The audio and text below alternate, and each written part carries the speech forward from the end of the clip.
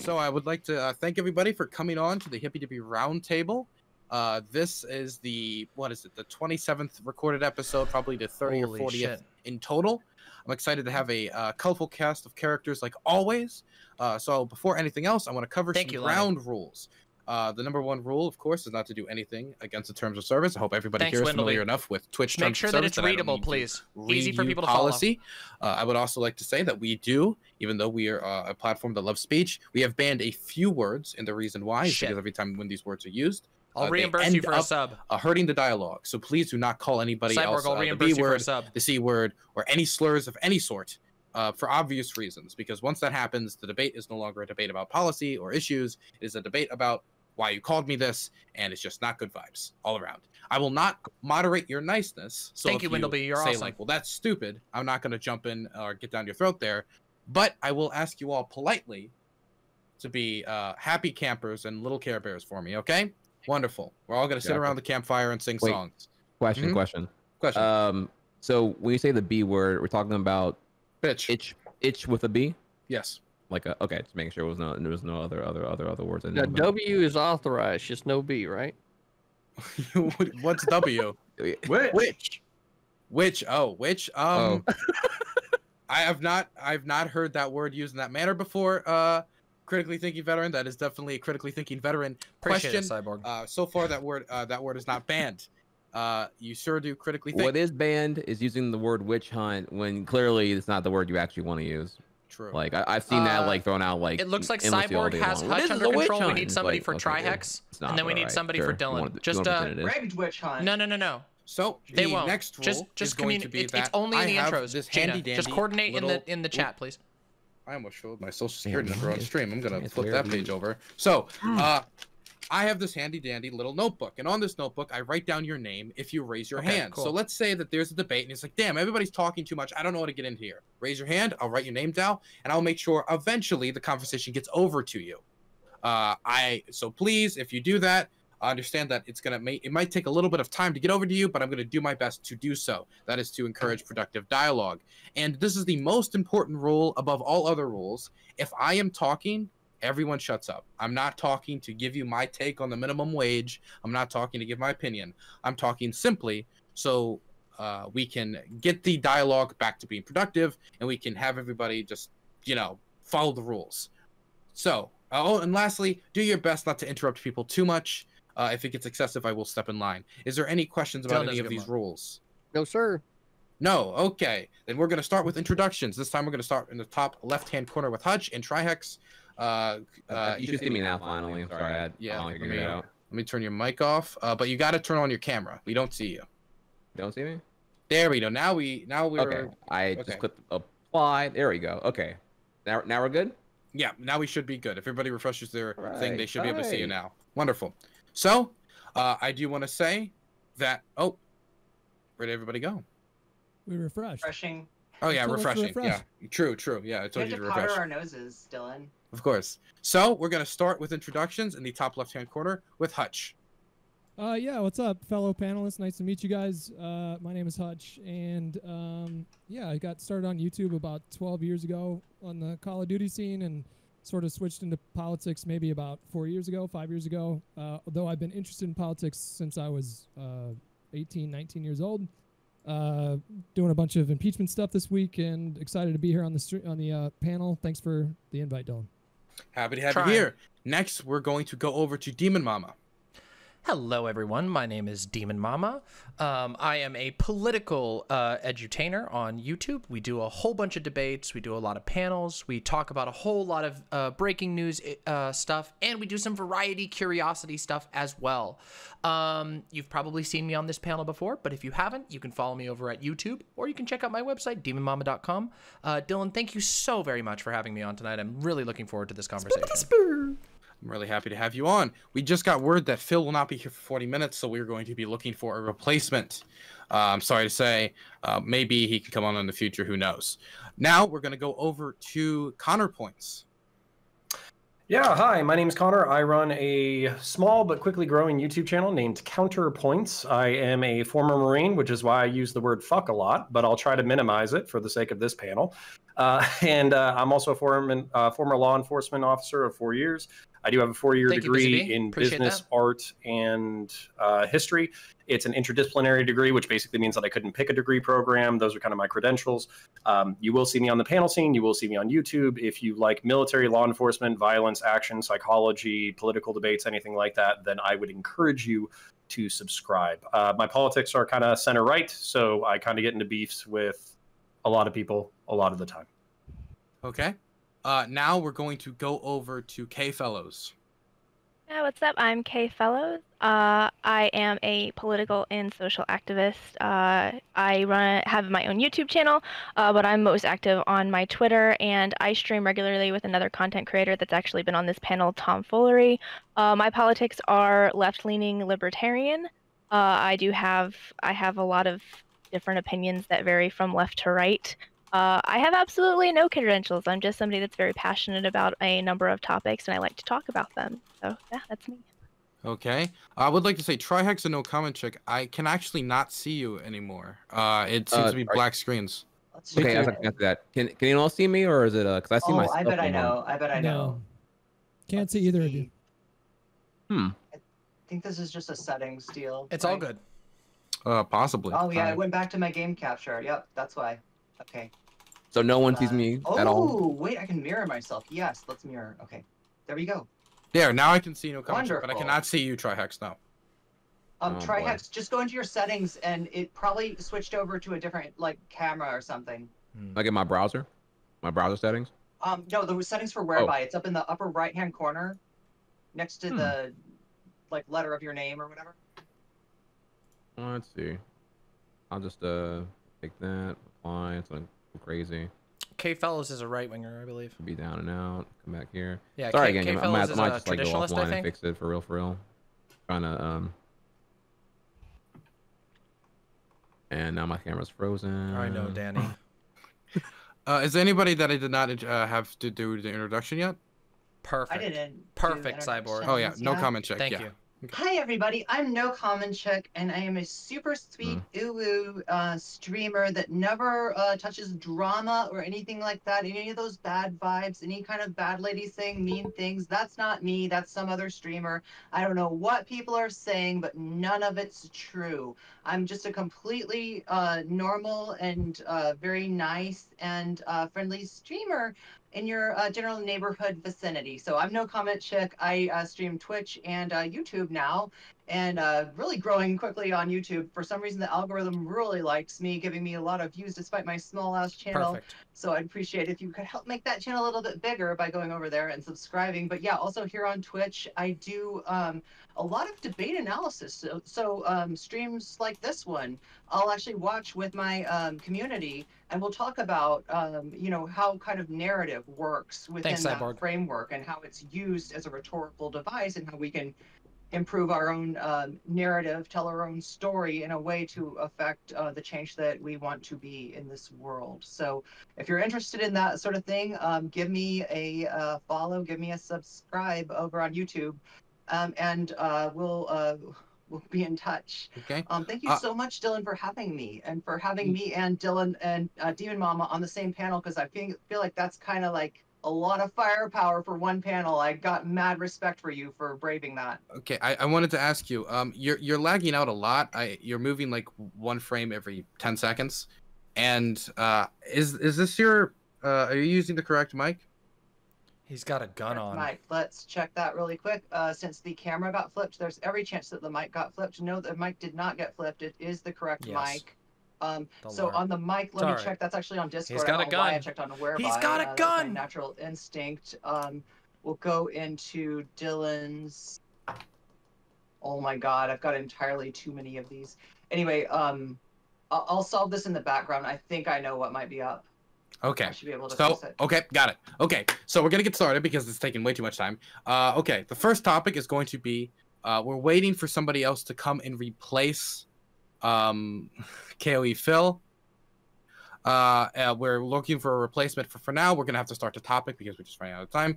Hutch is going to probably start us off on the trans sport debate. Now, this. Oh boy.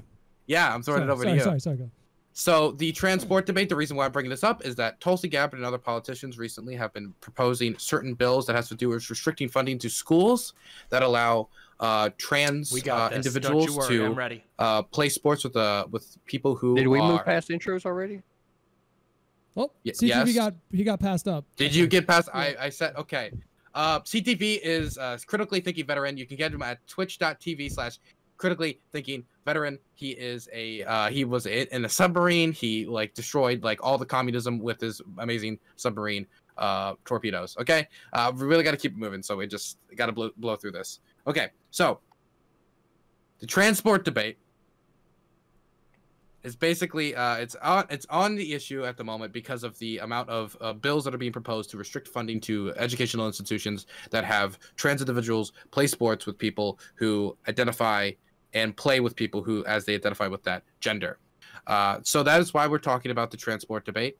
It's not something that I chose as a topic lightly, and I know it's an emotional topic for a lot of people, so I just ask everybody to please try to be kinder and understanding with this topic, and I'm going to throw it over to Hutch to start it off.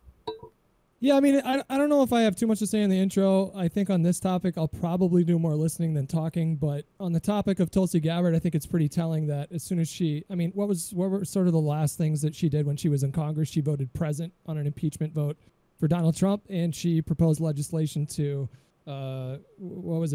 punish schools that incorporate trans athletes or something like that. I'm not quite sure what it was, but she clearly knows her audience, the Dave Rubins, the Joe Rogans, the Tim Pools, and you could foresee that coming literally like a year and a half ago. On the topic at hand, I'm very open-minded about trans members participating in athletics, and I think so much of the discourse has just become so toxic that it's very tricky to have this conversation. So I'm going to be very careful and pass the mic to somebody else right now. Okay, now we're going to throw it over to Demon Mama. Yeah. Interestingly, this topic has been researched pretty extensively, and the consensus is that there really shouldn't be any controversy over this. Most of what is fixated on in this conversation is, unfortunately, base fear-mongering that is thrown out, usually anecdotal evidence of someone saying a trans person did this or a trans person did that, which is usually, upon further investigation, not true at all. As it turns out, most sports organizations in the world have already had working standards in place for trans people to perform as their chosen gender, and there's not been any major issues with it.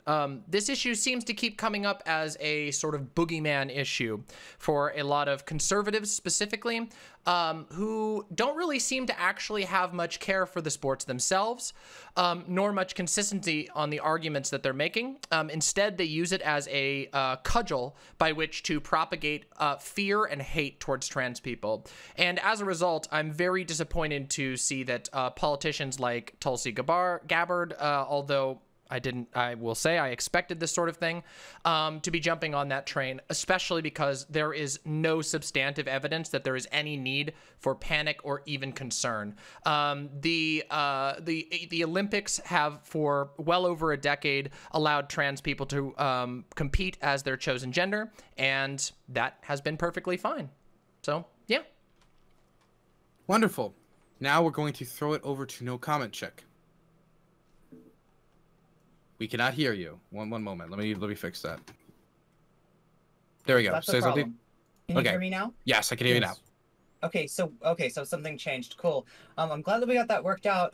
So as far as the big scary trans ladies coming along to dominate the sports and take away all the awards from the real women that are supposed to win the awards, I hate to break it to you, but we're already here. We've been here, and guess what? We suck.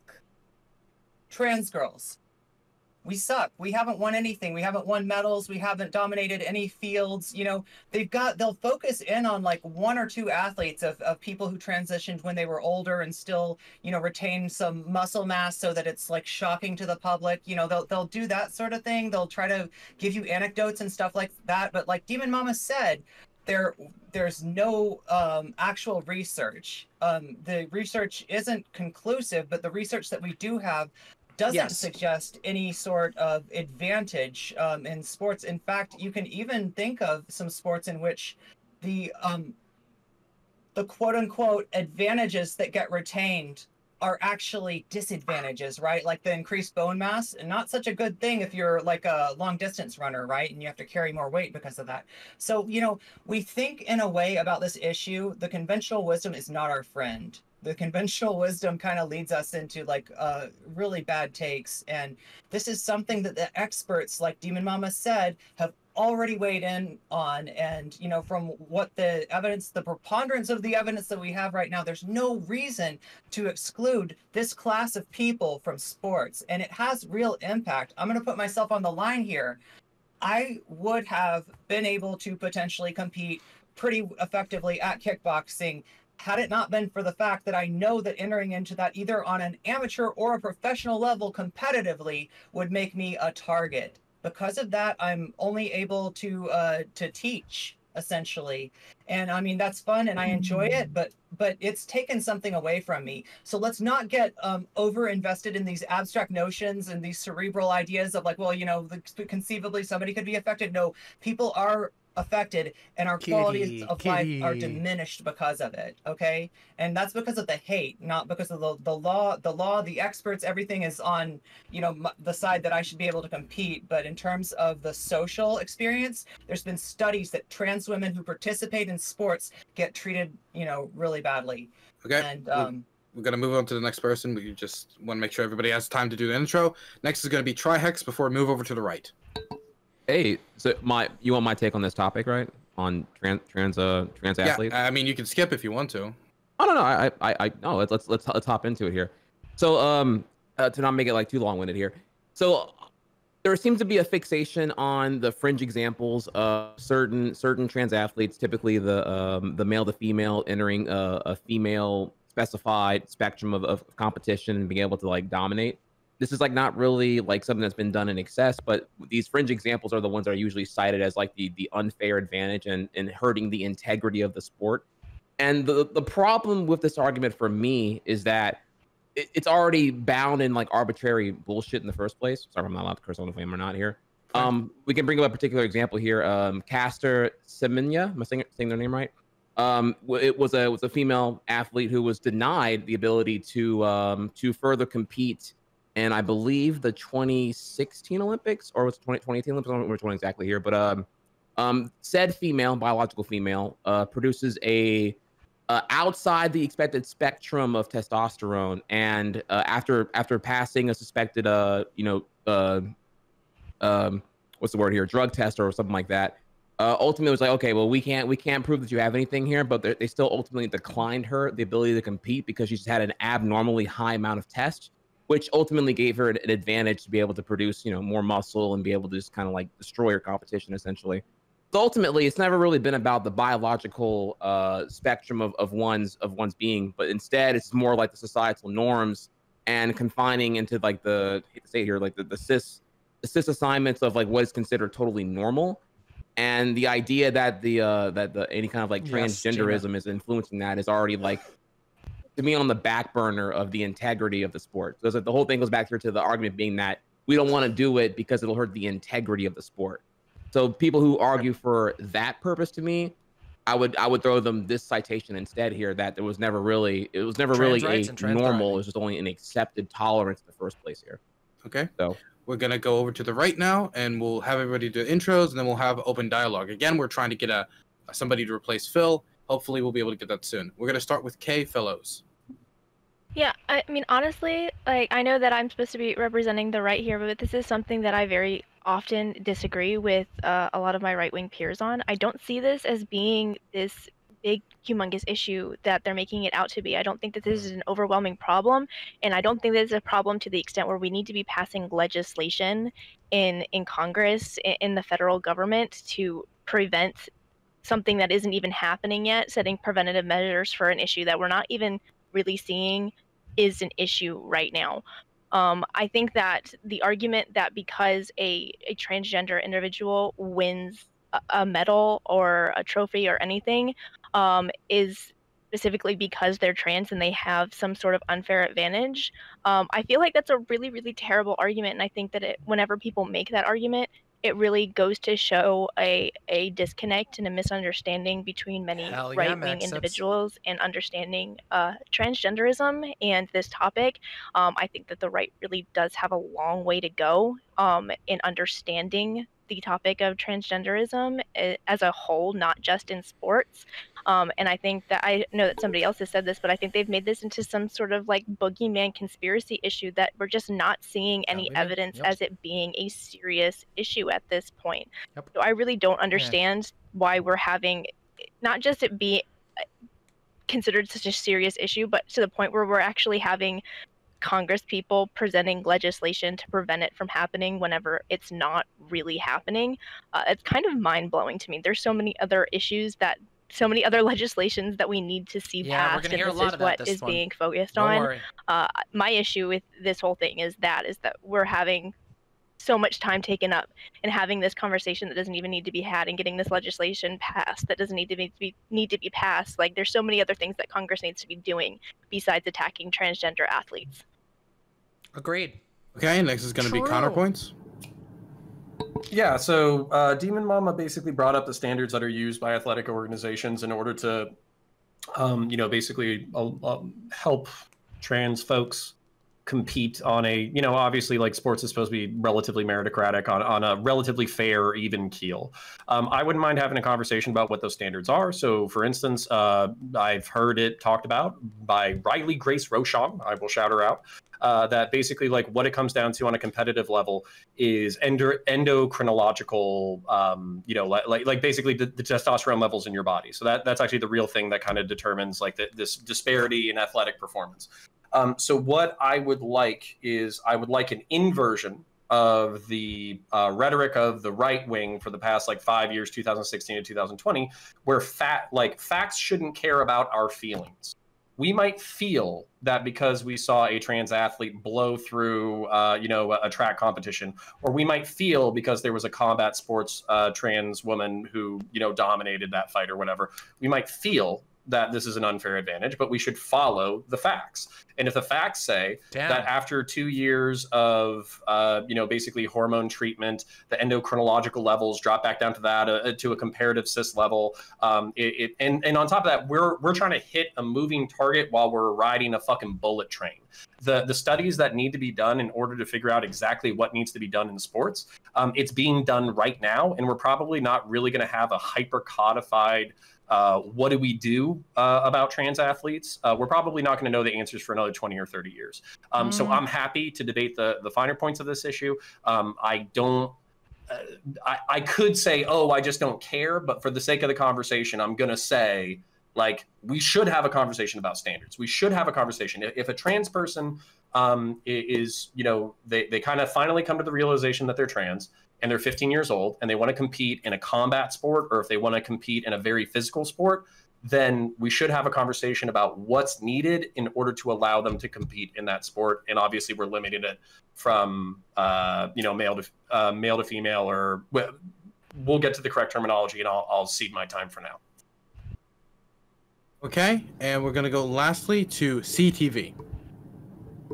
Well, since I got ran over and skipped, I'll take a moment to say I'm critically thinking veteran. I served 9 years on Ohio-class submarines, right? So I got a hell of a lot of experience with a whole lot of nothing, right?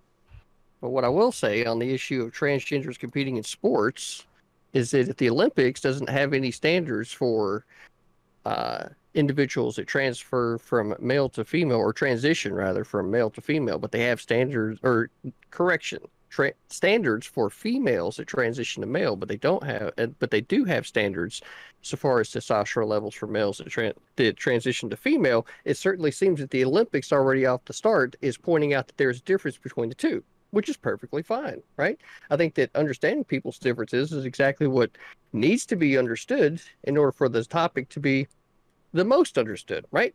Because we do have a lot of examples from a lot of different sports, i.e. cycling and running and powerlifting, and a whole lot of instances where transgender individuals were able to come into this into women's categories and completely dominate, not just a little bit, like they dominate the sport, right? Which doesn't create or harbor a fair competitive environment when it comes to sports. Now, these things are important when it comes to sports that have been delineated along very physical types of confrontation that would happen between the people, right? So that's why we segregate the sports to men and then one to women when it comes to more physical altercations, right?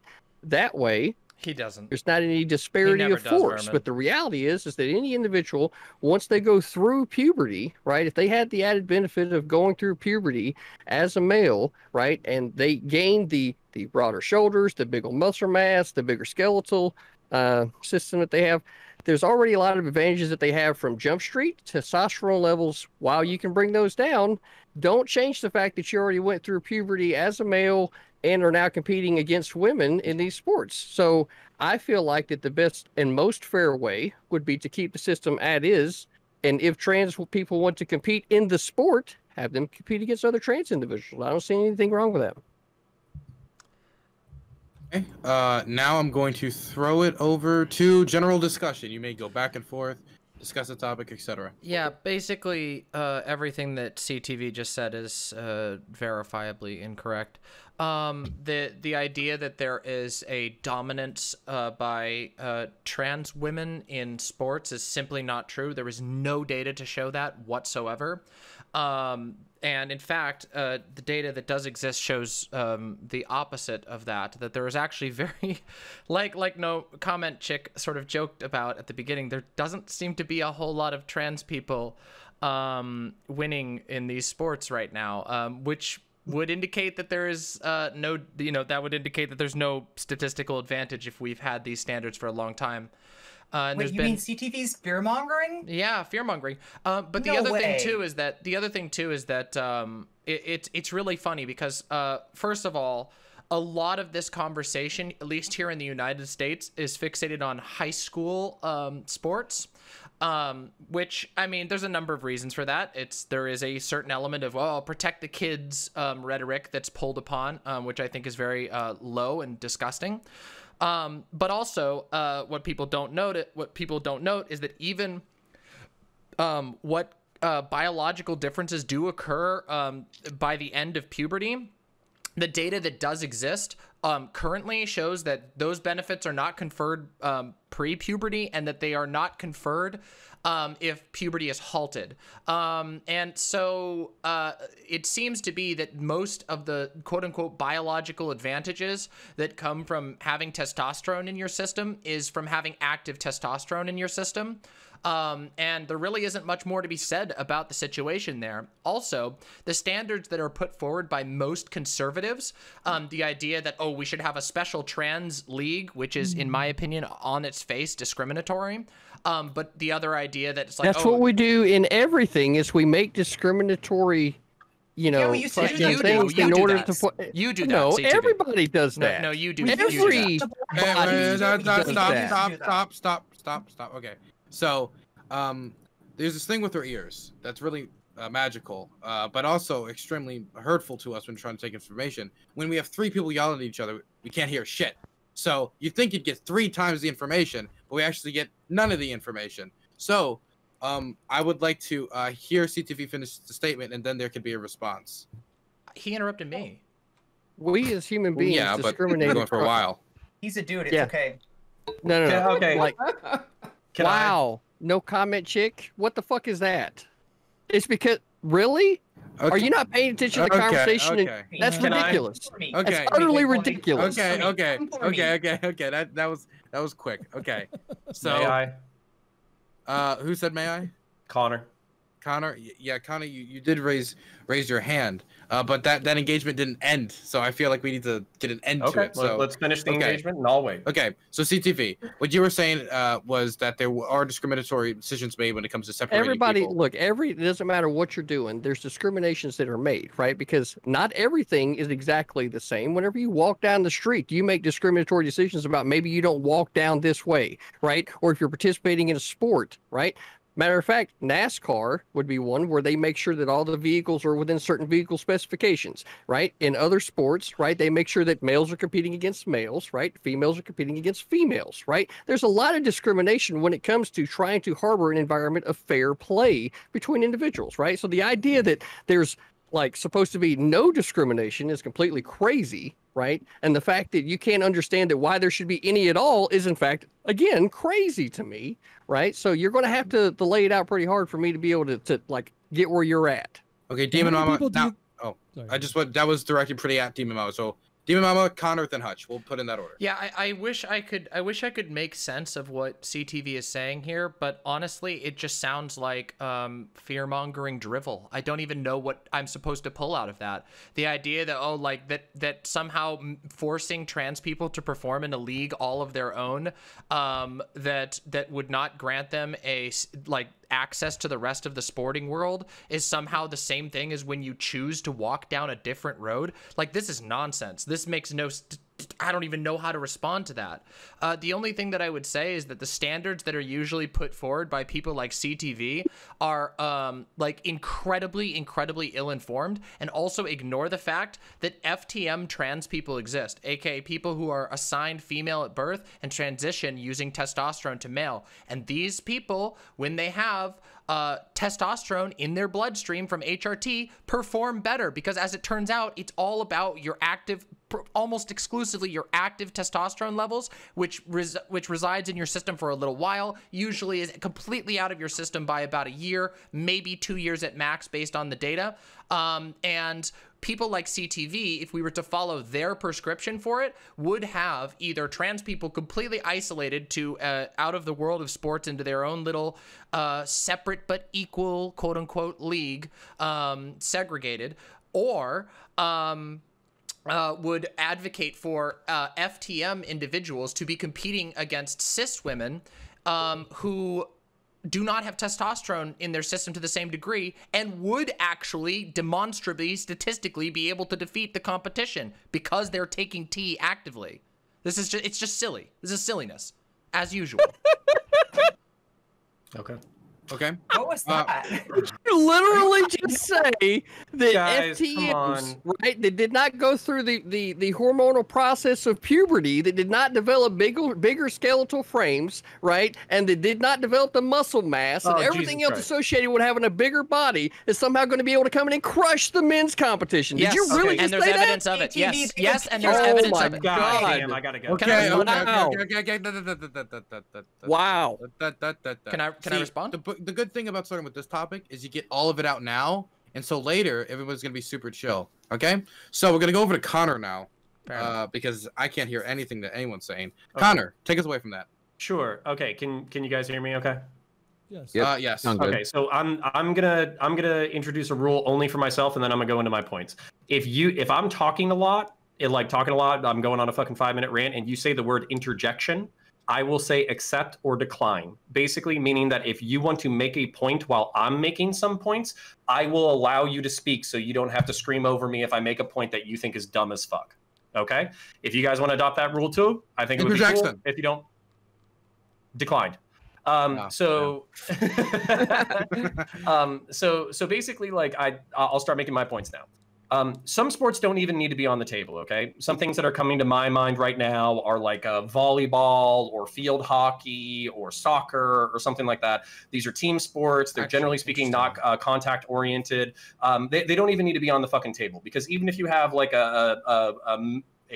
what would you call it? A person who was assigned male at birth but then was transitioning to being a woman, if they competed in these sports, they're a part of a team. It's a team effort. It doesn't really fucking matter. They can be as athletic as they want. They still have to contribute to a team in order for that team to succeed.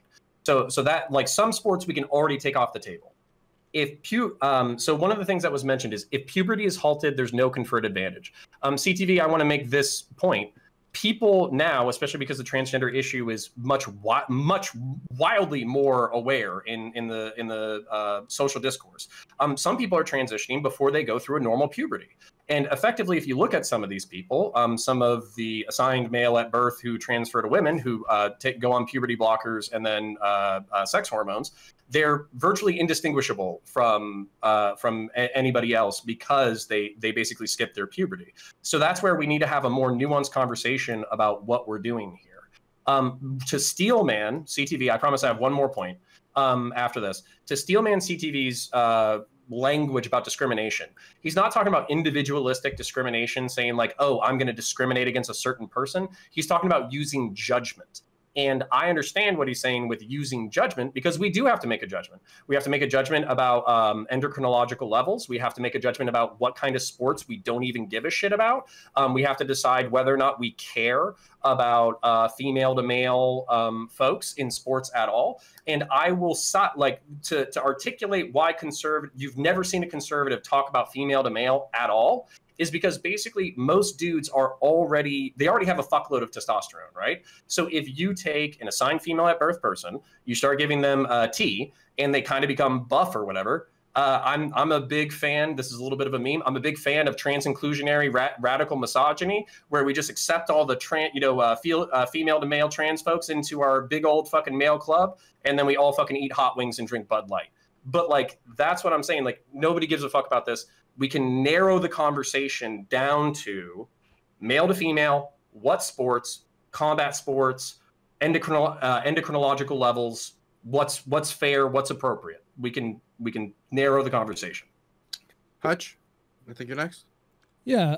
So I just want to point out that the only reason why we're having this conversation right now is because of Obergefell versus Hodges in 2015. They lost the culture war when it came to gay marriage. There was just nowhere to go beyond that point. And so what did they do? They moved on to the next boogeyman, which is why I think what Tulsi Gabbard did was particularly odious. She doesn't give a fuck about this issue. She's just trying to get more people to sign up on her shitty Dave Rubin Locals page or whatever. So I just want to point out that is literally the only reason we're having this conversation right now. Trans athletes have been a thing for decades right now. Why has it only been in the last 5 years that this has become such a hot topic? And it's because it's a wedge issue. It's an issue that conservatives, they know that they can serve this up to their base, and it's going to get them really pissed off. None of them gave a fuck about women's sports before, and here they are all of a sudden, talking about the integrity of competition within like high school volleyball games or something like that. Yeah, some would say it's a proxy issue for the validity of trans people, which is the put on the table, that it's a proxy way of doing that without seeming like a complete asshole. Of course, that's what it is. Yes. And, yeah, absolutely. Yep. I wrote a few things down, so I just want to keep my thoughts all organized, just to kind of segue into something else, but on the same topic here. But we know by now, we have the data that shows us that affirming and I'm talking specifically about athletics when it comes to kids. We know how important it is to affirm a child's gender identity at a very young age. We can see a correlation between doing that and less rates of suicidal ideation and suicide attempts. So on this topic, it just seems like such a no-brainer. Do we really care so much about trying to achieve perfect fairness in sports, or are we trying to teach kids about cultivating a sense of confidence in themselves and learning how to be a teammate to others? These things are obviously far more important than trying to achieve this perfect fairness in sports, which is inherently impossible. If you have a 6'5" kid who's 14 years old, is it fair that this person is playing basketball with all the other kids who have an average height of 4'10" or whatever? No, but we shouldn't discriminate at all then, right? Well, personally, I'm not supposed to give my opinion, but I personally love pelting the smaller kids with dodgeballs, and I think taking that experience away from me would be very hurtful. Of course, I don't want to take that away from anybody, but no, I'm just we shouldn't discriminate at all then, right? Well, no, zero discrimination at all. Well, because you asked is that the question, solution here? Well, I don't think discrimination is the word that I don't think that's the word you're quite looking for here. But CTV's just trying to get a gotcha on you. There's no substance. You can ignore him. Well, I'm glad you brought that up. I would not like to encourage the ignoring of different panel guests. Okay, that is one thing I will discourage. You can ignore that. I wrote a couple other things. I wrote both. So since apparently there's some kind of fucking meme going on, The word discrimination means the ability or power to see or make fine distinctions or discernment, right? So if you have a fucking problem with that word, that's your fucking problem. The let's word admit that still means what it fucking means, CTV, right? let's admit that it's a loaded word. It's a loaded word. Let's if you want to see something that's fucking loaded, then you see it as loaded, right? No, but okay, can we admit that discrimination was kind of used against like black people in the past, and maybe we could just use judgment instead of discrimination, and then they would lose this fucking meme and they wouldn't be able to talk about that word anymore? I use the fucking language I use according to my dialect and the way that I fucking speak, and you learn how I speak since I come from a different part of the country. Just like everybody else on the fucking panel wants their voices to be heard and respected. So instead of having this snarky fucking attitude, like, I don't know, somebody else on this fucking panel, right? How about we actually start trying to listen in good faith instead of being snarky little I don't knows, right? I mean, I do think it's ironic that you're asking for us to listen in good faith when damn near every person I've ever talked to would recognize that there's a difference between the dictionary definition of discriminate, meaning being able to make distinctions between two separate things, and the colloquial version of discrimination, or the legal distinction, the legal term. Oh, I'm sorry. Did I join a panel that's supposed to be made up of some type of intellectuals that will be able to use the definitions of words that are actually in a fucking dictionary? Aren't you kind of? Did I literally just show up to fucking WWE and all I got to do is make you look like an ass? Is that what this is? It sounds like you're taking an issue with your own inability to discriminate between different words, and maybe you should. Are you going to answer the question or just avoid it? You didn't ask a very good question. Are you going to answer the question or just avoid it? God damn. CTV, you don't need anyone to make you look like an ass. You do a fine job yourself. Okay. Okay, in the interest of getting back on the topic. I was actually going to throw it over to Kay because you raised your hand earlier. So if we're going to discriminate based in the world of sports, like why has the conversation boiled down to trans individuals anyway? I mean, Hutch brought up a perfect scenario of, everybody hits puberty and goes through the transition of life differently at different stages at different times. Whenever I was in high school, I was on the basketball team, and there was this one girl, 6'5", just towered over all of the rest of us, and everybody used to say that she should be playing on the guys' team. She should be playing against the guys because nobody could get around her. It was like running into a brick wall. There are exceptions as far as all different sexes, gender identities, whether you're trans, whether you're cis. Why are we making the discrimination simply based on trans individuals? Why is it that we have the divide between male and female sports? And who decided at what point that we were going to divide them up? Because, my 6-year-old brother plays with girls whenever he plays basketball. At what point did we decide that we needed to make that just clear-cut divide between the sexes, where trans individuals feel like they are kind of stuck in the middle and they don't have a place to engage in sports? Yeah. Sorry, go ahead. You bring up a really good point, because as time goes on, and as more and more people choose to identify as non-binary, we have another problem, which is that a binary sports system doesn't really make room for them.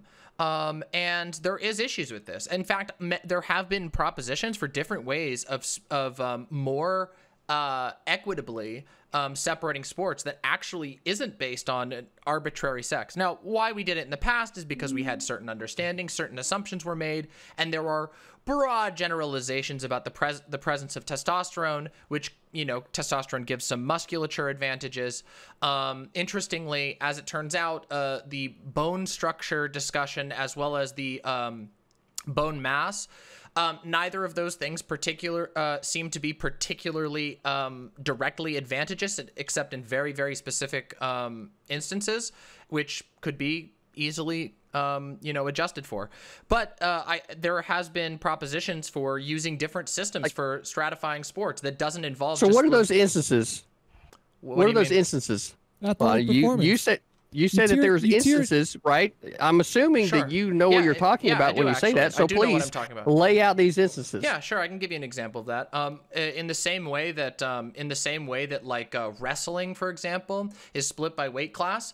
Likewise, if you went through male puberty, and you developed slightly larger bone mass, you would have more body weight, which could impact you. It could impact the competitivity of a sport like wrestling. However, it actually wouldn't really much affect something like, say, swimming or rowing. Rowing has, in fact, almost no difference between cis men and cis women. There's almost no difference in competitive advantage, even with active testosterone. So there's a whole, believe it or not, yeah, I know this has been studied. And I'm sorry for frowning. No, it's fine. It's one of those things where there's actually information on this, and I know I wouldn't expect you, CTV, to know any of this, especially with how brashly you talk about these topics. But yeah, this has been studied, and yeah, there are very, very slim incidences where it could make some difference, but we already know that there are differences even among members of the same sex. That there are differences between some men who are like 6'4" and have massive bones, and smaller men, like, I don't know, I'm just thinking right now of, like, I don't know, The Undertaker versus Rey Mysterio or something. Like, men of completely different size and build who are in different weight classes. So it's like, yeah, it's one of those things where there's actually really simple answers to most of these questions, and it gets obfuscated because of hate. And that is what it is. It is about hate. Can I unobfuscate? Sure. Yes, Connor, you're gonna do something, and then I'm gonna see if I can. You can see if you can call me after that. You know what I'm saying? I want to hop in. Yeah, here. yeah. We'll try because at any point, if you want to like hop in or you can't hop in for whatever reason, if you can't because you don't like it's just too much Ellie, raise your hand or write your name down. We'll get to you eventually. Okay. And officially raised after Connor. Okay. No worries. Connor, you good? Yeah. So okay. So culture war next boogeyman. Like this is part of what's frustrating about the conversation. I'm sorry if I'm making it about rhetoric and shit, but at the same time, like I know CTV. CTV's not a bad dude. He just has some fucking skeptical bullshit about his fucking about what's going on. And this is actually the difference between conservatism and traditionalism. So conservatism is giving progressives and liberals and fucking all those people shit about their fucking ideas so we can codify their ideas so we can make their fucking ideas better. And then if there's an idea worthy of adoption, we move society forward.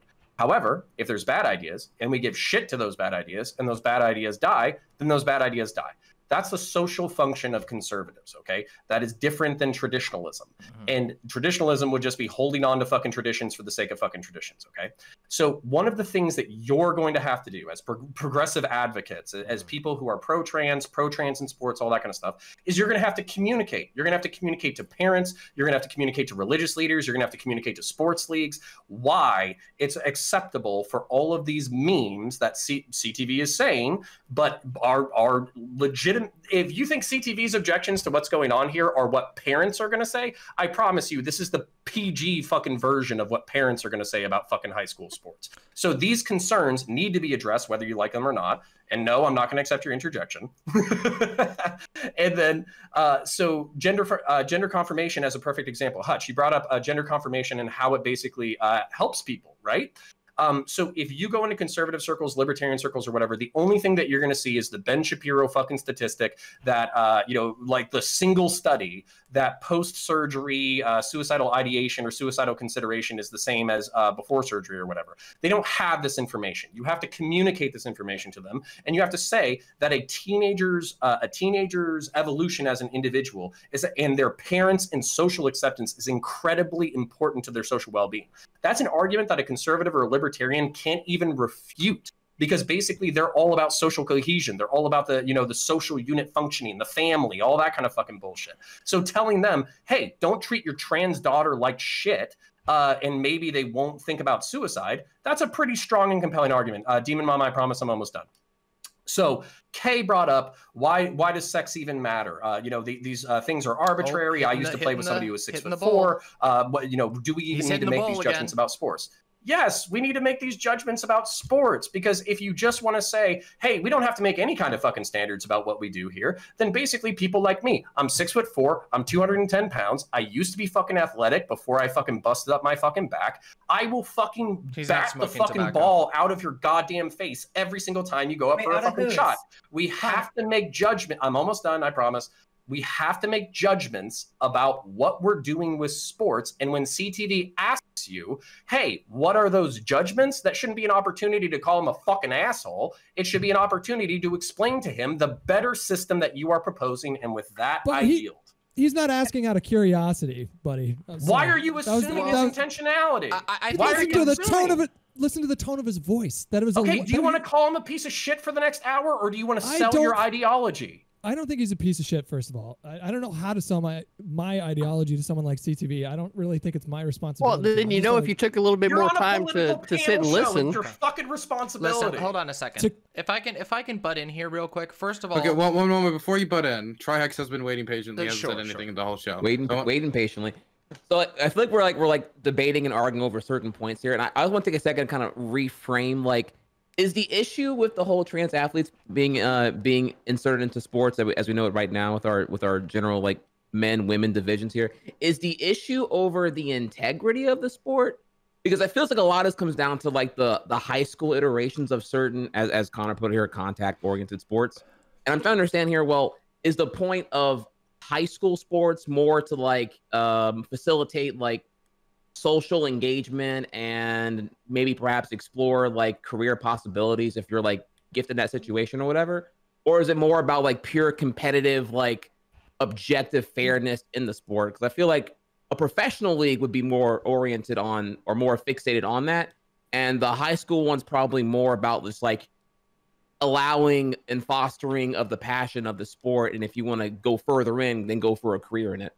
Again, I could be wrong on that, obviously. Here, I just wanted to make sure that we clarified what is our beef with the trans athletes being put in here. Is it competitive integrity and objective fairness, or is it some other shit here?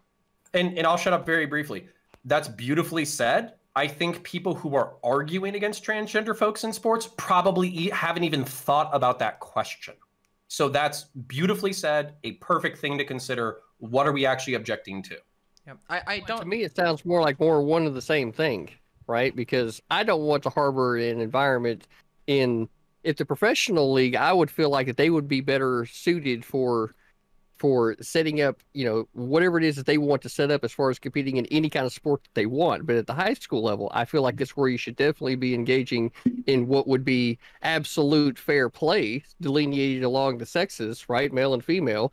And that way, in that environment, for the majority of the population, there is the environment of fair play and competition and learning what it means to win and also learning what it means to lose sometimes, right? Because you can't win them all. But whenever you're competing what was that for? What was that for? Did that serve any purpose in the debate? Did you just want my attention? Do you need to feel special? Is that what it is? I want your attention, apparently, Daddy. right? Can you give me more attention, Daddy? Let's not do. Okay, look, we're not gonna do that here. Okay, we're not. No, I've added. Okay, I've added. Daddy is now another banned word. Okay, I'm adding it right now. The D-bomb. Yeah, no D-bombs here. Okay. Take that, patriarchy. Take that. Yes, we banned the D word. Okay. That's the D word with a hard Y is now banned. No more okay? daddies. Irene ruins everything. Yep. There's no reason to there's no conversation to be had here with somebody as bad faith as NoCommentChick has been being, right? Since the start, it's been nothing but bad faith, right? You've done nothing but just interject whenever there's some semblance of a conversation happening and it involves my voice. You do this, right? So clearly there's something going on there. I'm not sure what it is. But perhaps maybe you should take a look in the mirror and self-reflect a bit instead of having some kind of crush on me, right? Okay. So, all right. Can't because I've got a gator in front of my face. I literally I was saying, I no longer care about this engagement. So it's me over. neither. Can I? Okay. Don't do that like you weren't half of that at least. Excuse me? Wait. What? Are you kidding?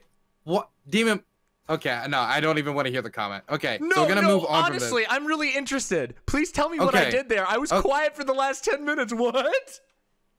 You just said, excuse me, what, at the top of your voice. I was talking to NoCommentChick. Did I say Demon Mama? Or yes, did you did say me. Okay, then I meant NoCommentChick. Okay, sorry. Yeah, it's easy to get us mixed up. Okay, we're gonna move on. Is anybody on the list now, or should we just move on to the next topic? We've been going on this for about 45 minutes to 50 minutes. I did actually have some things that I wanted to say. Okay. In response to Connor points. We'll move on. I don't entirely disagree with some of the things that you brought up, Connor.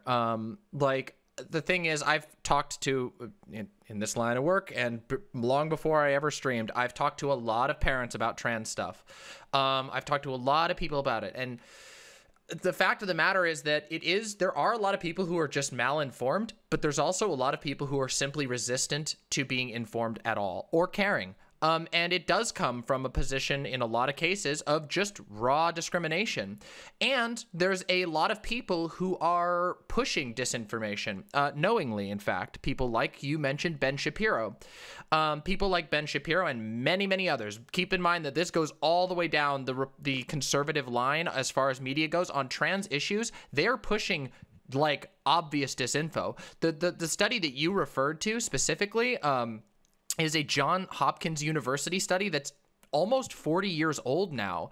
And it is, not only was it critiqued at its time, but it has gone down in history as one of the most off-base studies about trans individuals that's ever been done. It was an incredibly flawed study. And that's yet nonetheless pushed, all the time, to justify this sort of, weird fear-mongering about trans people. And again, while I understand what you're trying to get at with CTV, I can't help but feel like at least for speaking for myself, but especially also for Hutch and Trihex and even NoCommentChick, despite NoCommentChick getting a little more spicy with CTV than I have today. We've all made really fact-based attempts, and then there's been a focus on words like discriminate and an obvious and a very, very blatant misrepresentation of the argument. When I was talking about how there are better systems that we could use to separate this, I was then questioned on, well, what are the specific situations where bone density might matter? But which is fine, and I'm more than willing to discuss that. But then when it's then used as a launching point to act victimized about how I'm trying to communicate to the audience where these things are important, what has been studied and what hasn't been, I can't help but feel that it is a form of obfuscation. It's a way of rolling down the clock so that you can spit out that I think that men and women are the only things that exist and they should just be, trans people should be put in a league of their own, which to me is just very, very misinformed and also patently incorrect. Okay, so we're going to go into outros on this. We're going to go in the top left-hand corner. We're going to go around, and then Phil's going to introduce himself, and then the announcement I've been building for the last month is going to be announced before going to the next topic. So we're going to start in the top-hand corner with Hutch. I've said everything. I'm good. Okay. I appreciate the discourse. Yeah. Okay. Short and sweet. Beautiful. I don't know what order. His order is in my order. I said K next. Okay, so for me, like, I want to kind of put out there because Connor made a great point about, how it's easy to get offended and get upset, and then we just start yelling at each other. Nothing productive happens. But to kind of go on the flip side, trans individuals are having to deal with just horrible hate day in and day out, constantly from right-leaning people. And whenever we're having these conversations, these extremely heated conversations, I think that it's really easy to see something that's in bad faith, even if it might not be in bad faith. And so I think that whenever we're having these conversations, it's really important to remember the things that trans people are have to go through, the things that are said to them on a regular basis, the constant uphill battle that they're having to fight just for their existence to be acknowledged and accepted, is something that everybody should really keep in mind whenever we're discussing these topics. Okay. Next is going to be CTV.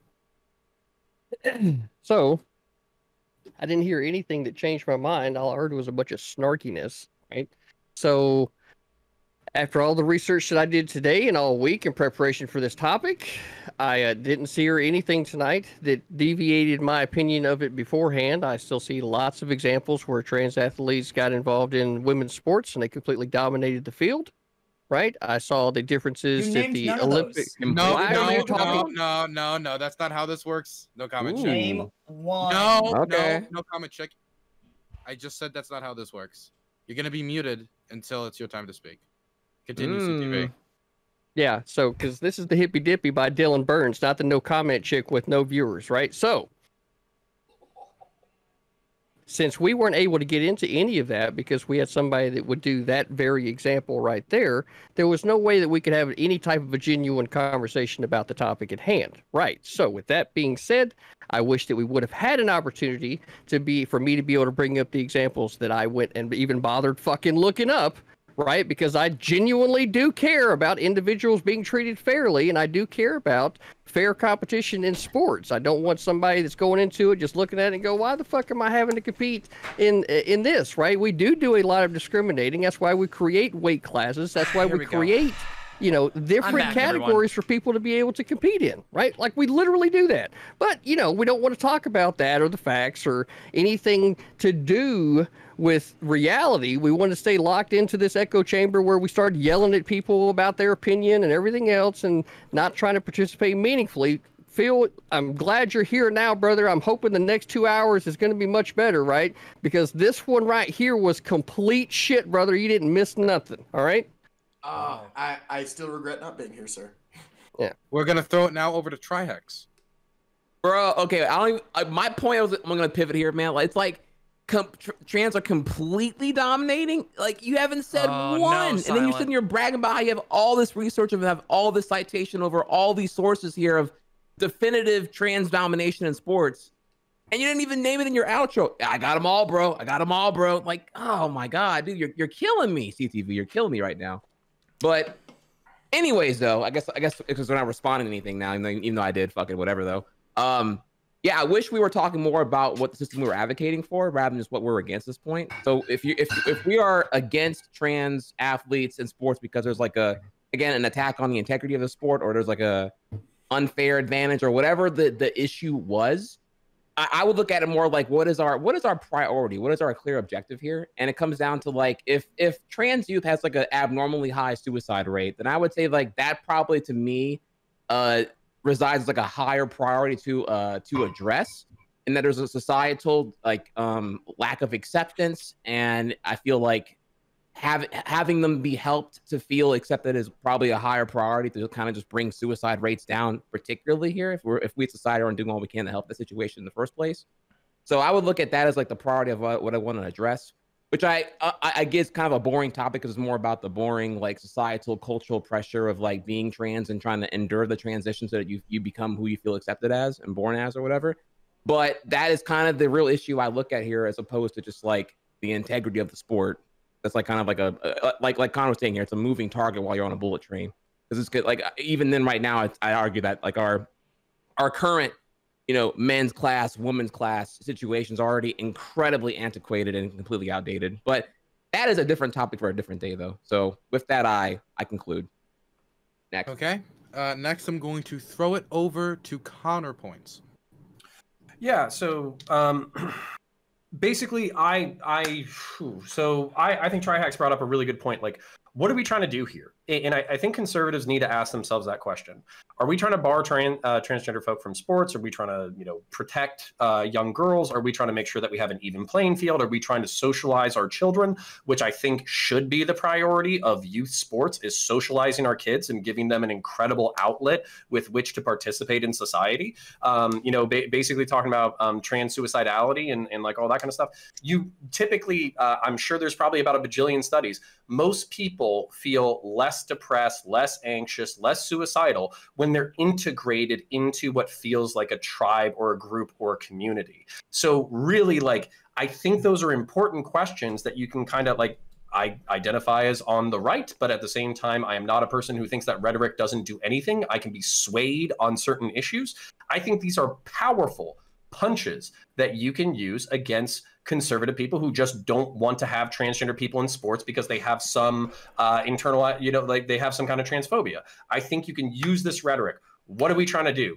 Is it about the integrity of the sport? Is it about social engagement? Is it about including people? If you actually care about trans suicidality, why don't you look at the study that says that actual gender affirming care decreases suicidality? Why don't you try to improve their communitarian relationships? These are all things that you can use rhetorically to beat up on the right without calling them just like antiquated, bigoted pieces of shit. So I yield.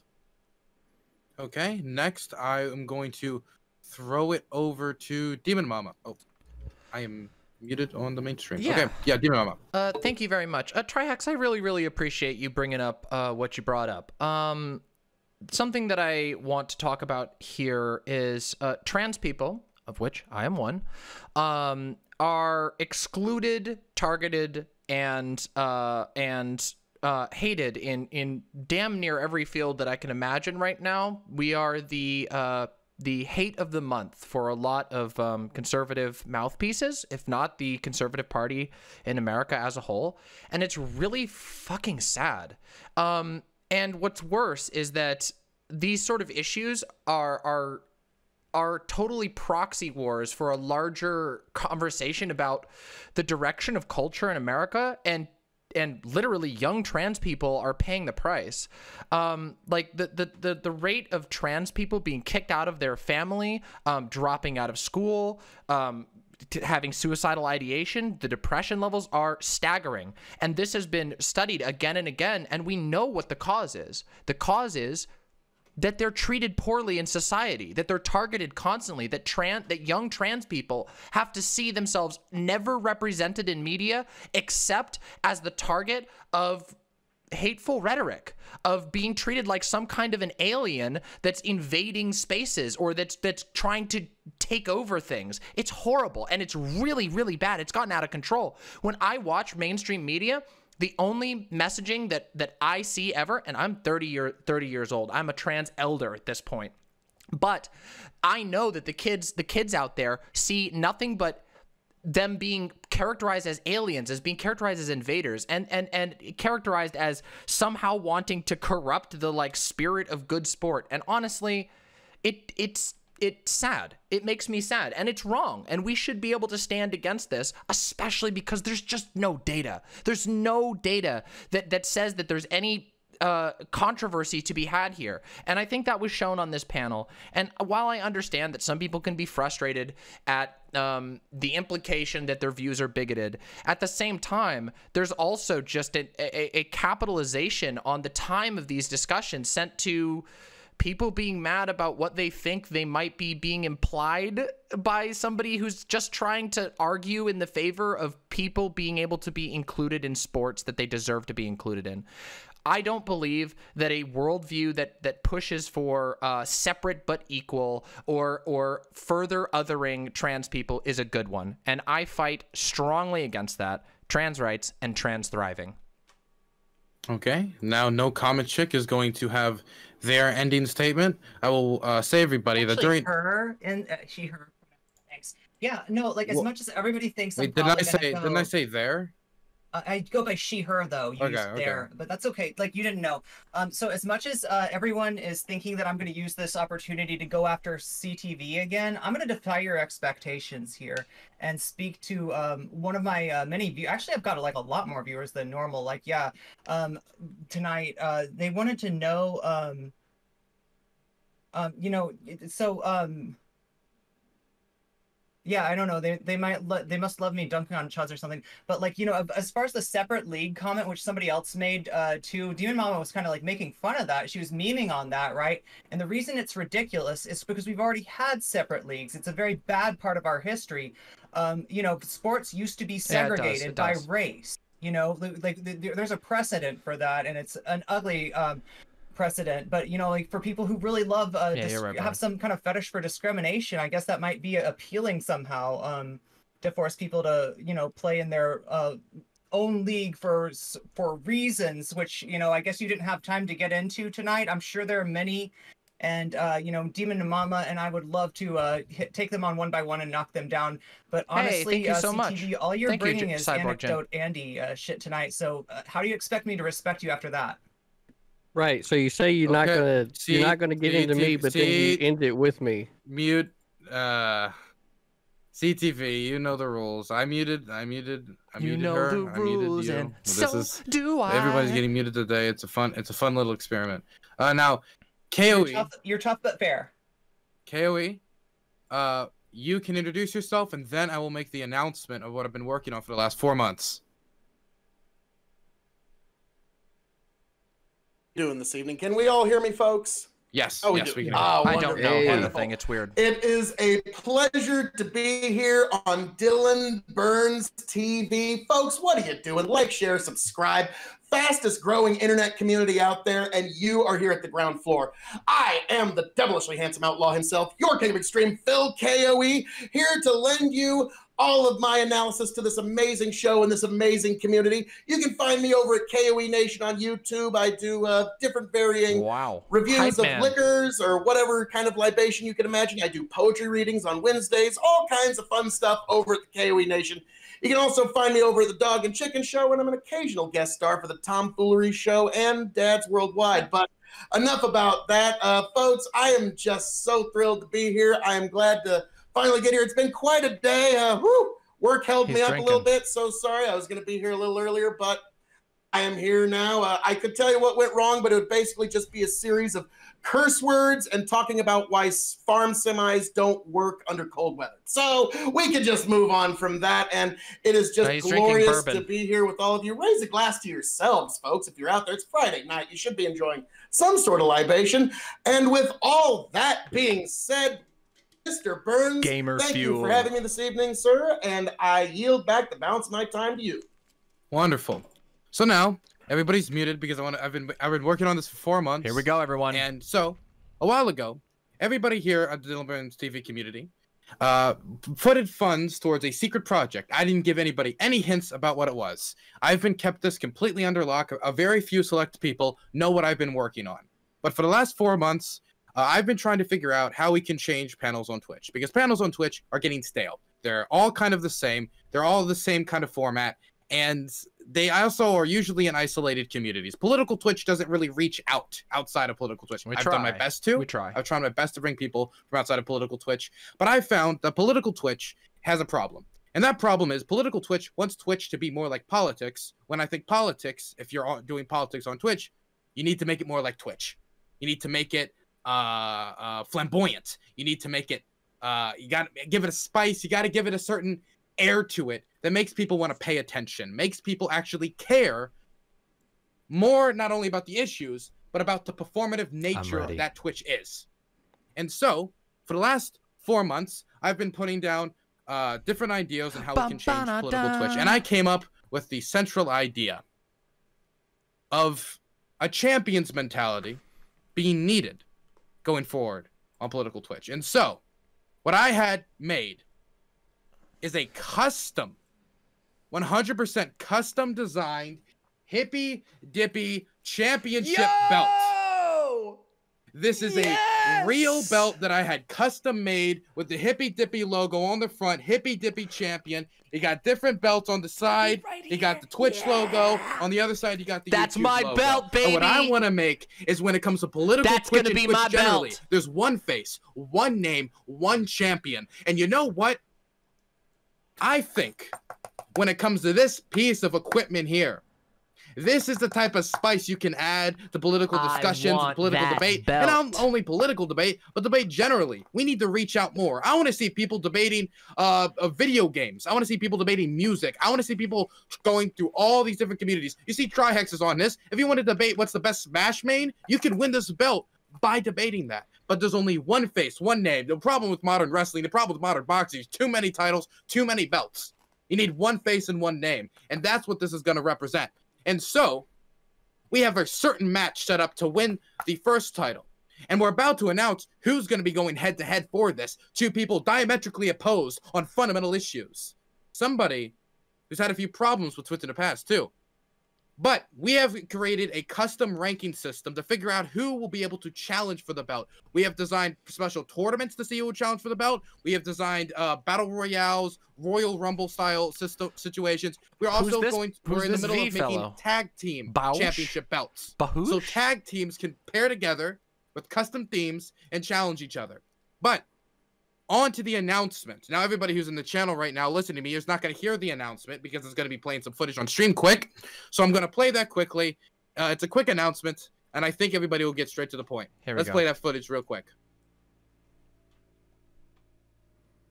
Here, let's play it. Stupid ads.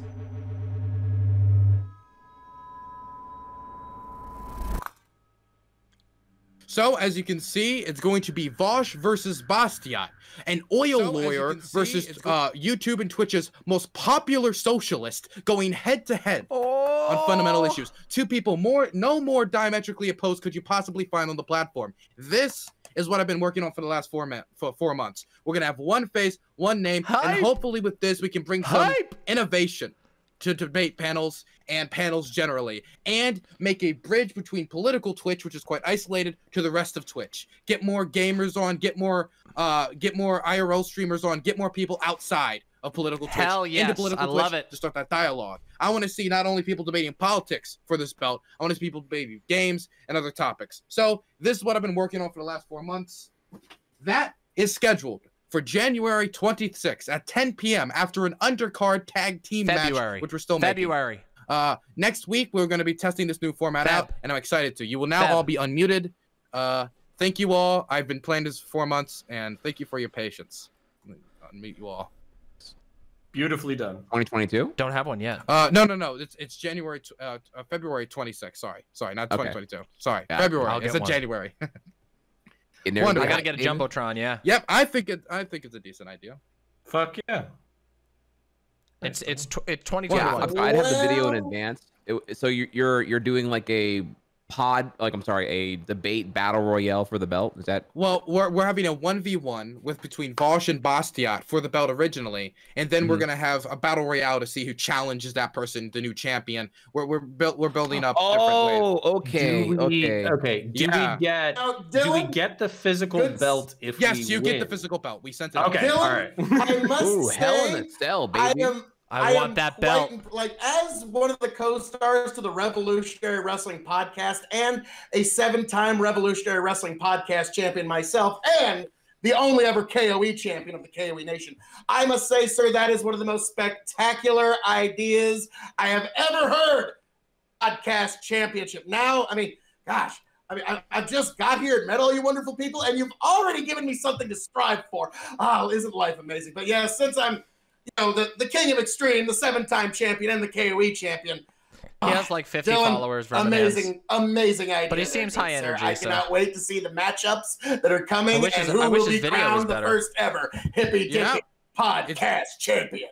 Vosh versus Bastiat. Look out for it. We're going to have them shooting promos. We're going to have pre and post fight interviews. We're having the whole shebang. We even have hired a ring announcer to help do commentary over certain things. So we're doing the whole shebang. That's awesome. Have you told us yet? What will they debate? Yeah, Herman, he doesn't have the control that I have. It's TBA, but the most likely it's going to be socialism versus capitalism. Got to start on the basics. Oh boy. Start with the basics, and then from there, I wanted to eventually get over to every circle of Twitch. I eventually want this to go over to gaming Twitch. I want this to be something that goes through all the different communities. I want this to be something that that helps build a bridge between political Twitch and the rest of Twitch. Hell yeah. I want a front row seat, man. I'm gonna get my biggest bag of popcorn. I'm ready. I'm ready. You're gonna be like one of those, in boxing matches, they go into the crowd. It's like, so that's the 3rd division champion who's been wanting to fight. You're in. It's all right, Vermin. The competition. You know what I mean? It's all right. I want a fucking belt, dude. Everybody, I think you can do another question for you. Beautiful piece of equipment. Who wouldn't? You can wear this, by the way. This is a real belt. You can wear this. Dylan, I have one more question for you. Actually, belts. Undisputed, yes. Yes. That's where we got the RWP title. Oh, go ahead. Sorry. May I ask one more thing here, Dylan? Yes, sure. So here's the other thing I have for you. Like, okay, so I understand here that like anyone can like get the belt, they can chase after it after like the person wins the initial bout. My question is, how would you determine who? Because like I feel like you're gonna get a lot of people who want to at you. This is the problem. I think you're about How do you determine who wins? Right? How do you determine who gets to challenge the winner? Oh, we have a whole rating system. System we've custom designed to basically you can check a list if you want to enter your name in. We'll put you on a list, and by having other debates with other people, if you want to submit it to us for review, that can move you up the list. Oh, okay. So this is a real functional ranking system showing that anyone can hold this belt if they work hard enough. What you gonna do? Obviously, the people with clout get the bigger debates, get more attention, moves them up higher. But this is America, baby. I believe in the American dream. So anybody can really get this. I love Dusty Rhodes. So I'm a fan of the American dream. We can do it, man. What's Dusty Rhodes, baby? Great American Bash, baby. You cannot wait to see it. Oh God, Dusty. Sorry. Yes. What's the Samuel L. Jackson samurai? What was it? Where he like Afro Samurai? Afro Samurai. Where only number 2 can challenge number 1. And so the way we're going to find out who wins is we're going to make sure that whatever the topic's being debated, we try to get people from that community to be the judges. So if this is a video game debate, we're getting people from video game Twitch to be the judges, and we're going to have a certain amount of judges. Twitch will, of course, Twitch chat will be able to, of course, vote. But of course, I always get final say. If I think a decision was completely whack, I can jump in and say, nah, it doesn't make sense. But usually I will not exercise that power. So any questions anybody else would like to ask me about this belt before we go into the next topic? Nah, it's fucking based. No, it's hype, dude. Rock and roll. Congratulations. Thank you very, very, very much. I want that belt. I want that belt. Well, got to work for it. Yeah, that belt, is ripped. I'm the hardest working woman on Twitch. So we're going to go into the next topic, which is federal gun control. Since the Democrats have taken over the, it's another soft topic. Since the Democrats have taken back over, there's been talk of gun control legislation being passed, and there have been certain bills proposed on the state and national level. So the question comes out, do we want gun control? Do we not want gun control? But guns, pretty cool. They go bang, bang. Hutch wants to dip. Oh, no. So we're going to start in the top left-hand corner, as always, with Hutch. Yeah, so unfortunately, like so much of the gun control debate, I feel like gets sidetracked with, clips versus magazines, that sort of thing. Like what does AR-15 stand for instead of the issue that we're actually trying to address? Unfortunately, I think that gun culture is so deeply ingrained in this country that it's really, really difficult to untangle the culture from that sort of historical context. I think that there is a broad I know there's a broad consensus among the American voter base that things like expanded background checks are exceedingly popular. I think something like over 90% of the country thinks that we should have stricter measures when it comes to determining who gets a gun. Things like closing gun show loopholes.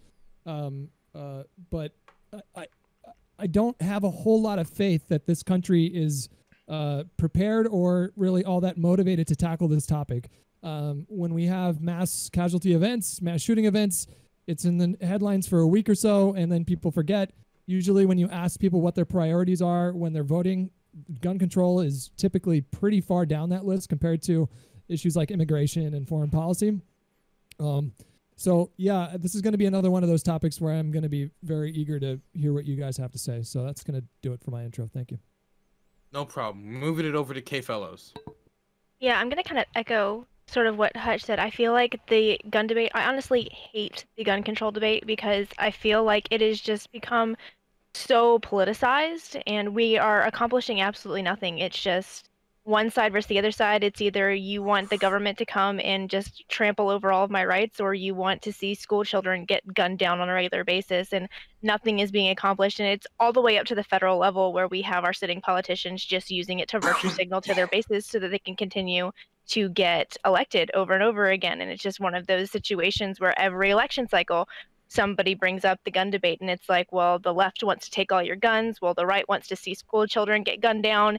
And unfortunately, I don't see our ability to move forward in this conversation and actually have a productive conversation on how we can prevent school children from being gunned down and still allow law-abiding citizens to have full access to having as many firearms as they want. I'm originally from Texas. They like guns. They like a lot of guns. I got a gun. They like sheds full of guns. And I think that that's great as long as you are not harboring any hatred towards another individual and intending to kill another individual with your guns outside of the realm of self-defense, then you should be able to have as many guns as you want without the federal government being in your business. But I do agree that we do need to do something to try to prevent the number of people that get gunned down on a consistent basis in this country. It is a problem, and we need to start having a conversation about how to fix it. Okay, we're going to throw it over to CTV. I feel like anytime we're talking about gun legislation, there's a whole lot of other topics that are being brought up at the same time. The Constitution is framed in such a way to where it guarantees the right of the individual that the federal government will not be infringing on your right to keep and bear arms, right? So any type of legislation that you want needs to be at the state level, right? So moving forward from that, I'm going to say zero legislation at the federal level. And there's no case that you're going to be able to make without you proposing, say, an Article 5 Convention of the States in order to amend the Constitution and then remove the Second Amendment, in which case I think you'll have a much bigger problem on hand, right? But beyond that, I think that if the state wants to put in some type of legislation for whatever possible situation that they have to deal with, that they can do that, you know. So can the counties. Does that mean so can a town, right, or a city? They can obviously be more strict than the federal government when it comes to some of these rules, right? That's why, like, I use North Carolina as an instance because that's where I'm from and most familiar with that state constitution. But it lays out the exact language for the Second Amendment that's laid out in the federal and then includes exceptions when the state can actually regulate that. So that's from the start of the country and the founding of the Constitution in 1787. That was the understood framework then. There's no reason for that framework to be understood any other way now. And that's exactly why people need to start taking a look at their states and not trying to have the federal government do anything like this, because you're going to have a much bigger problem on hand trying to amend the Constitution to be able to do this than if you went to your state and took care of things locally, because with something like this, you want the power of it to be as close to the individual as possible. Okay, next we're going to throw it over to Demon Mama. Yeah, I was looking up the linked legislation, did some reading on it, and I tend to have a kind of a unique position online because I tend to be a pro-gun lefty. I am actually okay with some basic level gun control as long as it's reasonable and not easily, how do I say, taken advantage of for targeted discrimination. And what I'm saying is that in the legislation of the latest bill I looked into, and I noticed there's a lot of fixation on criminal background checks, which to me seems like a bit of an oversight in my opinion, especially given that that last year was the year of us talking on a large scale about how uneven policing is in this country. It seems to me that over-policed communities would be unduly affected by a law that makes criminal background checks a part of the gun control process. And I am actually concerned about that because I think there's a problem with encroaching policing where many laws can be written that can allow you to enforce selectively on certain populations in the country. And if they're marginalized populations, that makes it pretty easy to target them. So I do have concerns about that. However, I do think that we need to be willing to address some of the problems we have in this country with guns. American gun culture is beyond toxic. We do not have a culture of gun safety. We have a culture of gun sales that has been run by the NRA for decades upon decades that does not put safety or responsible gun ownership at the forefront. I do believe there is great value in preserving the individual right to own guns. However, I think we must do so carefully because at the end of the day, a gun is a weapon and weapons kill people, and killing people is, well, pretty final as it turns out. I think we should take these things very seriously. And while I do believe, once again, that that individual gun ownership is a good right to have, we need to do so very responsibly. So I'm not opposed on a blanket level to gun control. I just think it needs to be done carefully. Okay, next I'm going to throw it over to counterpoints. Yeah, so this is a very passionate subject of mine. It's something that I care about a lot, deeply. I think the balance of power between the civilians and the government that serves them is incredibly important. I'm very happy and thankful to be born in a country that actually takes that very seriously and instituted it into its Republican framework. That being said, I do agree that something needs to be done, but that something needs to be done needs to be very targeted. And what I didn't see in HR 127 was anything targeted. I saw very broad, sweeping shit that's not going to address anything. It's not going to address criminality. It's not going to address drug dealing. It's not going to address broken communities. It's not going to address broken families. It's not going to address economics. It's not going to address mental health. It's not going to address all it's going to do is it's going to make you register your fucking weapons. And it's going to make you have increased background checks. That's all it's going to do. So effectively, registration leads to confiscation is something that's commonly said inside the pro-gun community. And what I would like to see instead is, like everybody mentioned before, a real conversation about what we do in order to prevent mass shootings, or at least reduce their frequency, and a real conversation about, excuse me, gang violence, broken families, and broken communities. So I think the left and the progressives, rather than focusing on gun control, have a killer fucking argument when it comes to material conditions, broken families, and improving the lot of the average lives of citizens. And with that, I yield. Okay, now we're going to throw it over to NoCommentChick. Thank you, Ada. Appreciate that. Yeah, guns are a complicated issue. I am embarrassed to live in like the only first world nation that has as much of a problem, as many guns and as much gun violence and mass, casualty events as we do. But that being said, that's the hand that fate dealt us, and there's, being mad about it isn't going to change it. Much like what Demon Mama said, I believe that concentrating on enforcement of gun legislation, in other words, confiscation, right now would be done at the expense of marginalized communities. I feel like the guns that would be taken away from people are the guns that are protecting people like me. And yes, I have had an experience before where, I was at a Pride event, and the Proud Boys decided to show up, but so did the Socialist Rifle Association. And the fact that they were there with their guns was what kept me from getting my ass kicked. So yeah, no, I'm I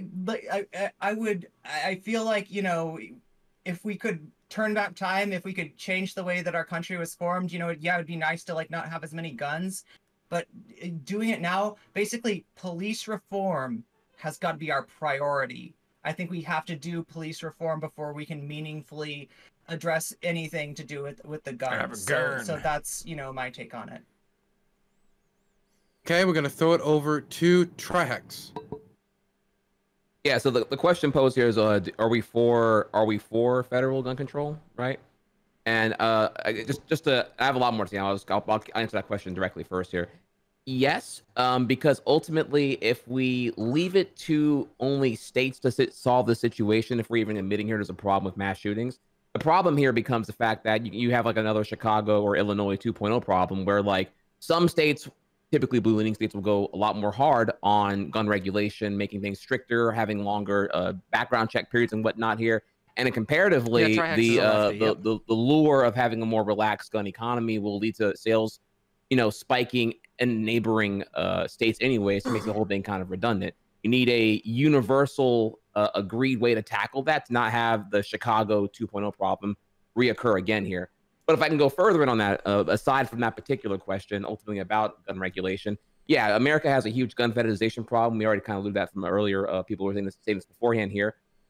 We have more guns than people. We already have plenty of. I'll just going to rapid drop some fast facts for you here. Obviously, states that have more guns tend to have more gun violence, more gun deaths.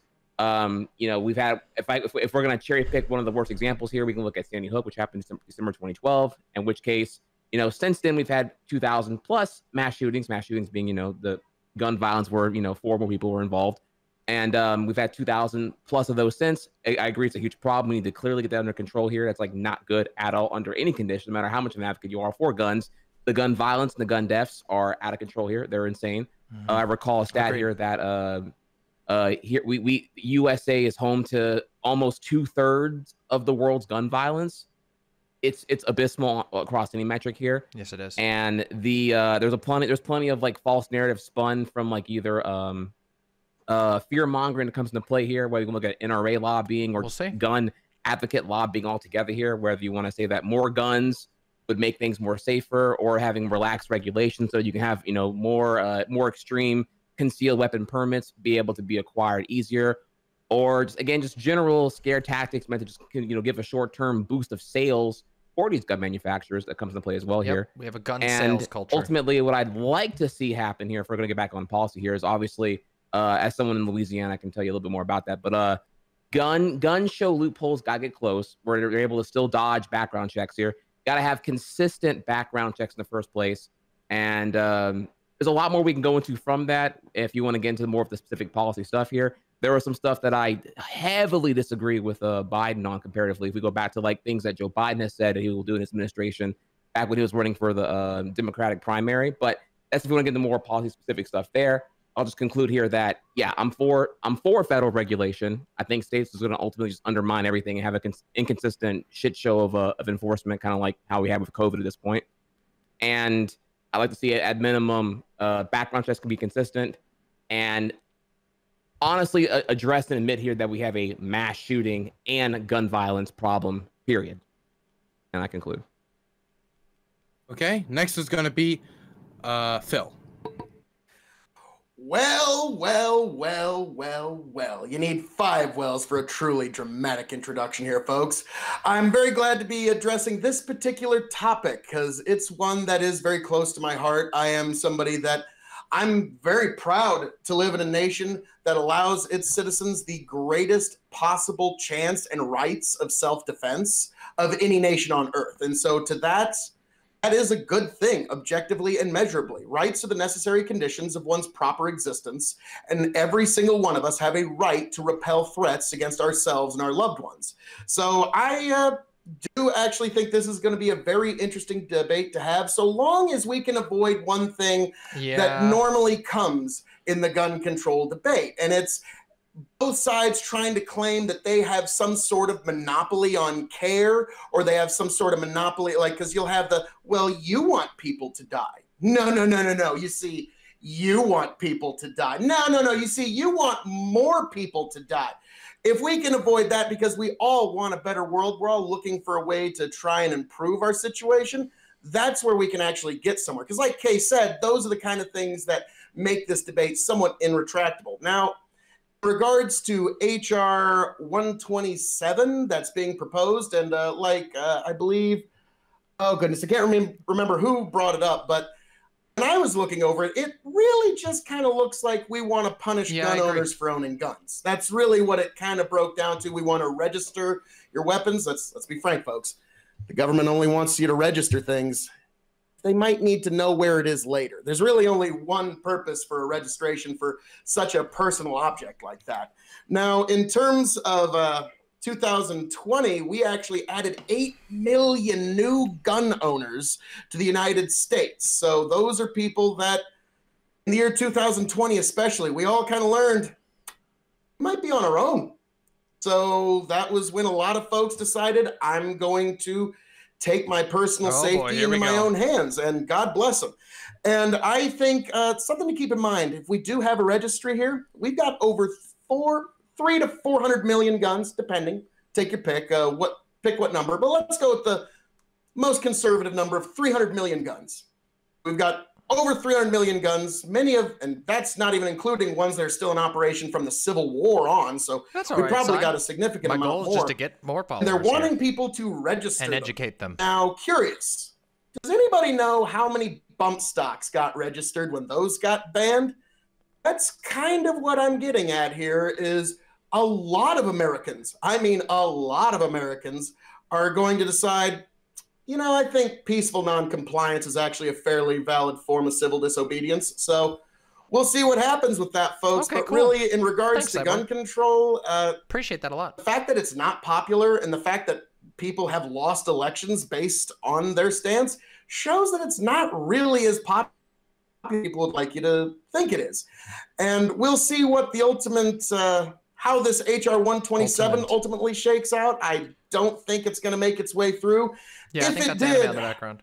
Right, we're going to see what the Supreme Court has to say about the Second Amendment here in a couple of years, won't we, folks? Been the first time we've had an actually favorable Second Amendment Supreme Court. So, with all that being said, folks, clear. I'm very much looking forward to this discussion on Second Amendment rights in America, and will we have greater gun control in this nation? I've got like scars on my cheeks. He's got like glowing skin. Yes, but give it time. I yield back the balance of my time. Wonderful. Negative balance. You over withdrew. Okay, so we're gonna go now on to the open discussion. I need to use the bathroom desperately, so for the first 1 minute, don't kill each other. Can you all promise me that?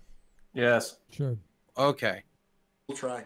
Okay, I'll be right back. Thank you. Rabble. Right. Well, So let me ask. I just want to ask this question. Right. It seemed like everybody was pretty much for some type of federal legislation, except for Phil and myself. Is that fair? Or what I want to see passed, I doubt you would have too much objection to. Okay, so I'm for 0 federal, right? So that's I get it.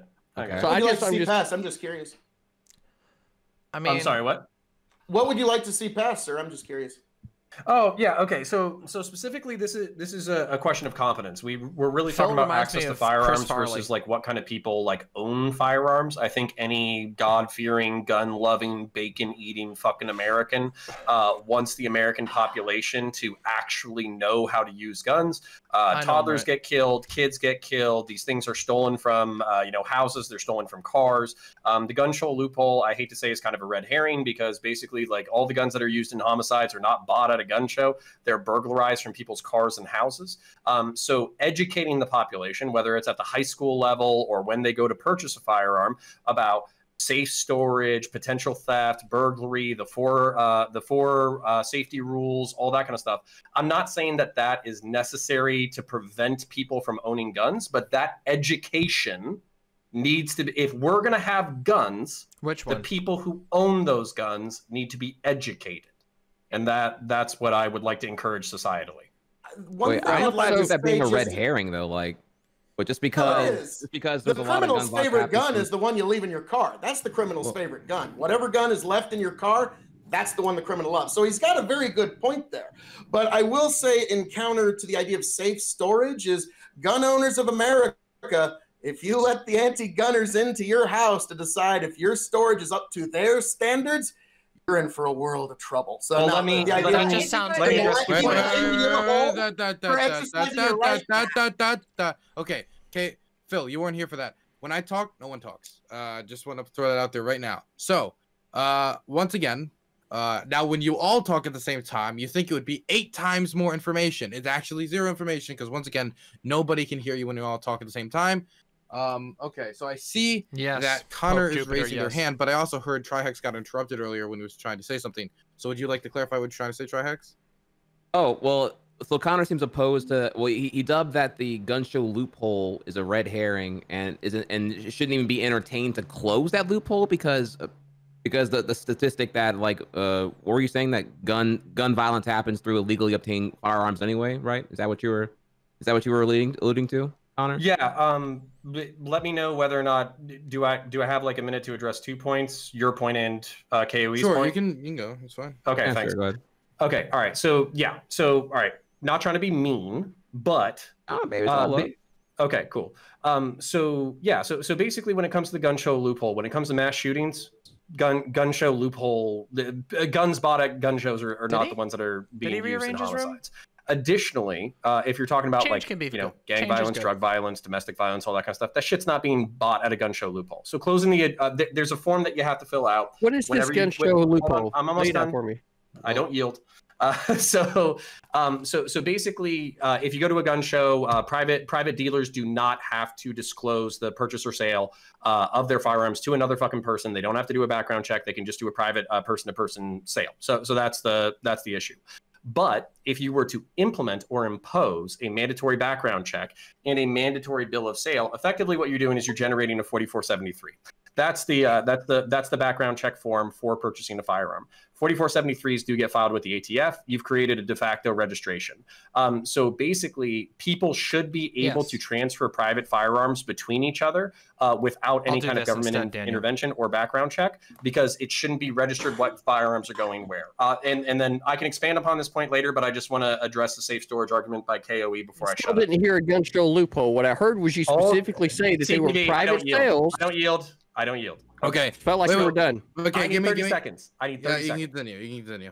Okay. So, KOE, you were talking about safe storage and how you don't want it to be legislated because you don't want the federal government dictating what people do with safe storage. I don't give a fuck what you do with your guns inside your own house. Leave it out by your fucking toddler. But what I'm okay with is if your fucking toddler gets killed by a gun that you fucking left out, you're criminally charged. If a gun is stolen from your house because it was improperly stored and then it's used in a fucking crime, let's say that the freak accident happens, a burglar steals your gun that's improperly secured and then is used in a fucking mass shooting, then you're fucking civilly liable for part of the fucking crimes that are committed with the firearm that you allowed to be stolen. I yield.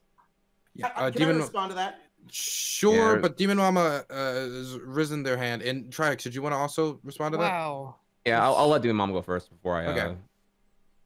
Yeah. So there's just there's a lot here. I'm kind of neutral on the questions of gun shows. Personally, I think there's a lot of problems with gun shows on a cultural level, having gone to many of them over time. Particularly that a lot of gun shows also tend to have a whole bunch of stands selling Confederate flags and Nazi flags and all kinds of stuff like that. And I think that's an issue with the culture as a whole that surrounds gun culture in America, that there's this idea that it's going to be that buying guns is about prepping for some sort of coming civil war, which is I find really, really fucking concerning. But I think there's another thing that needs to be addressed, which is the fact that a lot of gun violence in America is self-inflicted, and it's a lot of men who die from this because they tend to choose more lethal methods. There is evidence shown that safe storage does reduce the likelihood of self-harm, if from family members or from the owner themselves.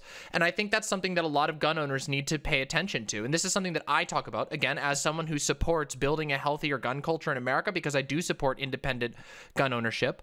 I think that we need to be really frank and honest about the fact that a lot of people kill themselves with guns that are not properly secured. And the fact that the sort of fantasy of like the castle doctrine, like whipping out your gun and blowing away a burglar that's in your house, just doesn't really happen all that frequently. Most of the time people can't get to their guns even when they're not properly secured, and they're not really necessarily likely to use them. Or if they're in like an apartment, they'll blast through the floor and hit somebody else or endanger somebody else's lives. To me, the value in gun ownership is in its collective value. That places that have a healthy gun culture and regular gun ownership are much less likely to be imposed upon by white nationalist gangs, by extremely unjust government action, because there's a knowledge that these people are legally armed and can legally protect themselves. The fantasy of like, again, the sort of hero whipping out the gun and blowing away the invader is just not really there. And the price that we're paying as a country by not addressing this issue is that a lot of people, a lot of young men, are killing themselves with guns that are not properly secured. And I think that's a really big tragedy that a lot of people overlook, and that I don't think it necessarily needs to be a particularly polarizing issue. I think both right-wingers and left-wingers who support gun rights should be able to say, yeah, this is actually a big problem. We probably should try to look into a way to change this. And a lot of that might come from encouraging much healthier storage of weapons. Okay. Can I ask you, NoCommentChick, did you raise your hand earlier, or did I miss that? No, that was actually right next to me, or I don't know if she's right next to me. Sorry, I just saw some comments from chat. I think it was K. Okay. So I believe it was going to be Trihex, Phil, then it's going to be K after that. Okay, just going from the order they raised their hand. Okay, so Try, you're first. Okay. So so Connor, yeah, I'm not here to like let's bring it back a little bit here, because like my whole thing is I'm not here to like rain on the parade of like clowns. Having like gun owners locked down and be completely whatever, like demoralized with their gun freedom or whatever. Really what I'm getting at here is that like it's the gun violence, the excessive amount of it that happens in America, the excessive amount of like the fact that we've had what is it right here? We've had like I think it's 12 persons die from gun violence per 100,000 capita in USA, and it's increased from 10 to almost 12 in the last 10 years or something like that.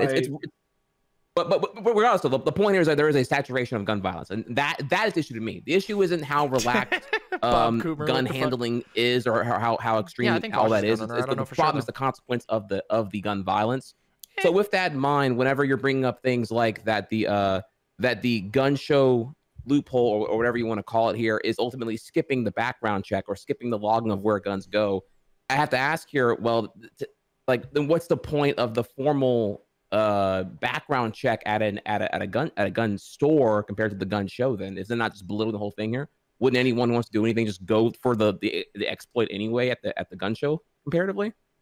Now, I don't know if you want to equate here the gun show to like a private sale or not there. Yeah, there's a lot to unpack here. So basically, the American per capita homicide rate as it stands right now is like 5 per 100,000. Europe or Western Europe by comparison is around 2 per 100,000 or 1.5 to 1.7 per 100,000. And we're not the most violent country on the planet. Some countries have a fucking 22 or 50 per 100,000 fucking homicide rate, like fucking Nicaragua or Mexico or a whole bunch of other different countries. So it's not necessarily the guns that are driving the homicide rate. And by comparison, we are actually worse than developed like countries. Fucking X country. That is the barometer by which we are being measured. Specifically developed countries that often have stricter gun control. So specifically, and also on top of that, this is like a cultural and a chronological thing. So back in the 1960s, our homicide rate was around 5 per 100,000, and that was the standard back then. It actually almost doubled by like 1992 to 1994 to around 10 to 12 per 100,000, and we've effectively cut that in half in the past 20 to 30 years. We're back down to 5 per 100,000 through potentially aggressive policing that we all want to reform. Hold on, I'm almost done. So the point being that there's a whole bunch of stronger, infinitely stronger. So I have concerns about registration because historically registration has led to confiscation. The 4473 and universal application of 4473 forms to gun sales would be de facto registration, whether you like it or not. And then basically there's so many other things that I can do, or that we could do, and that the left, I think, has much stronger arguments for. Thanks like for being fixing here. broken families, fixing broken communities, basically, fixing systemic racism, fixing income inequality. All of these things that improve the lives of average material citizens, it would basically reduce the homicide rate, maybe not to the European levels, but just to give you an idea, the homicide rate in the Black community specifically is 22 per 100,000. It's fucking brutal. So there's obviously, if you look at the white per capita homicide rate and you look at the Black per capita homicide rate, there's obviously something going on in these communities that's different, and we should address that difference to reduce homicides. Very interesting. Phil, you are next, and then it's going to be Kay. All right, sweet. Very interesting take there, and looking forward to further analysis on that. But I wanted to get a little deeper into something you were saying when it came to in regards to safe storage, whether you're talking about if a child were to get your gun or if it were to be stolen. Two entirely different things, in my opinion. Now, if a child were to get a gun to get to where you want to go, that would just require a very small tweak in our criminal negligence laws. And I think we could actually get a lot closer to where you're wanting to go in that without having to do some sort of large sweeping gun control. In regards to stolen firearms, boy, howdy. Like, somebody's a victim of a crime, theft, and now you want to make them responsible for what somebody does with that. I'm sorry, we don't make people responsible for the crimes of other people. So there's really, there's no verbal jujitsu that you're going to get me to say, yes, I want people who are the victims of crimes to be responsible for what the people who perpetrated those crimes against them did afterwards. I'm sorry, there's just no way you're going to get there. That's a perversion of justice by any measure. I'm sorry. Interjection. No. Can I go? Okay, I'll be very brief for everybody else's fucking sake of time, okay? Okay, I didn't say criminally, I said civilly. So basically, and specifically, I'm talking about negligence. So for instance, if I leave a firearm inside a McDonald's bathroom and a toddler walks into that bathroom and shoots themselves with my gun, then I am going to be charged with negligence. Seems reasonable. That's what I mean. So if a burglar breaks into your house, steals your gun, and commits a crime 6 months later, I don't give a fuck. That's not your fault. But we have to assign a certain rights. This is what I'm pissed off, and then I'll shut the fuck up. I am perfectly fine with rights. I also want to talk about responsibilities. and I want the left and the right to start talking about social responsibilities that come with our rights. Right. Okay. So I've listened to everybody in the room. Before you say something, CTV, Trihex, that was directed at you originally. Oh, so did you want to respond to that? Or you could just pass it if you don't. Well, I feel like I lost what I was gonna say initially because we kind of went because a lot of it was just at me, and then I didn't write down specifically what I wanted to get into there, other than I don't know. Yeah, I largely still disagree with a lot of what you're saying, but that's okay though. I'll better refine myself whenever we get back to me and you talking more, Connor. Okay. I'll let CTV go. Got it. Before CTV goes though, Kay did raise their hand, and then CTV, then Hutch. I'll put CTV between it. We'll make a sandwich. Kay, you're next. Yeah, I kind of want to echo what Connor was saying about more of this being like a responsibility discussion, because I see it being a very, very slippery slope if we're going to try to legislate the idea of what is considered safely putting your firearm away or safely keeping it, because there are issues along those lines, being that I have seen situations specifically with domestic violence cases where, you know, women have gone to sleep with their guns underneath their pillows because they're terrified. They're half awake throughout the night waiting for their abusive partner to break into their house, and they live in this constant fear. So for us to try to legislate that, you know, you have to have your gun stored in a safe, a specific distance away, a specific height so that your children cannot get to it, I think we kind of get into a gray area where it comes to every case is different, every situation is different, and everybody has a firearm for different reasons. So I think that this does need to be more of a discussion about responsibility and education on how to be responsible when owning a firearm in your home, particularly whenever you do have small children or people that struggle from severe mental illness that aren't capable of understanding safety guidelines with firearms. 5 seconds. Everybody who listened to that, Google stop box. If you have a firearm inside your home, if you have children or mentally unstable people, look at stop box. It's very cheap, and it's a good product. Okay. Maureen, you know that was more than 5 seconds. Sorry. Well, all right. That's why I wasn't on submarines like you. That takes a lot of math to be in a submarine. It does, actually. Yeah, like the fact that. Well, I meant that unironically. For every 100 feet you go down, it's 44 pounds per square inch of pressure, right? So, been in a pretty pressure-infied. I just made up a word. All right, so. I listen to everybody, and everybody seems to be for some type of federal legislation, which lets me kind of know that I am not in the room with principled people, right? For sure. Because, of course. I mean, if we understand this, right, then what we need to understand first is that the Second Amendment is there, and it has the language, a well-regulated militia being necessary to the security of a free state, the right of the people to keep and bear arms shall not be infringed. Right now, you take that one idea, and then you read every fucking thing before that where it lays out what the framework of the federal government is, right? So either A, you're an American and you believe in the Constitution, right? And the fact that the federal government is the one that should not be making any laws with regard to weapons, because why? They shall not be infringed upon, right? So if you all of these arguments are great arguments, right, for you to take to your state government, right, and convince the people inside your state that that's what needs to happen. But if they don't go crying to the fucking federal government, because the reality is that in D.C. versus Heller, right, the Supreme Court said, hey, guess what? So how's it probably going to be viewed? In the aspect that the federal government is the one that should not be making weapons laws. Leave that up to the states. Matter of fact, there's a whole lot of issues that you should be leaving at the state level and not bringing to the federal level. This shows a gross misunderstanding of the actual fucking form of government and definitely a need of civics education, right? So that's kind of where we're at with it. I haven't heard any reason at all for the federal government to be getting involved. Hey, let's not suck I can tell you one. Goes to the dick of the founding fathers too hard, CTV. Yeah, I can give you some predict I want. Don't shame me, no comment chick. You can have all the dicks you want, Connor. Yes. Thank you. And the crush continues.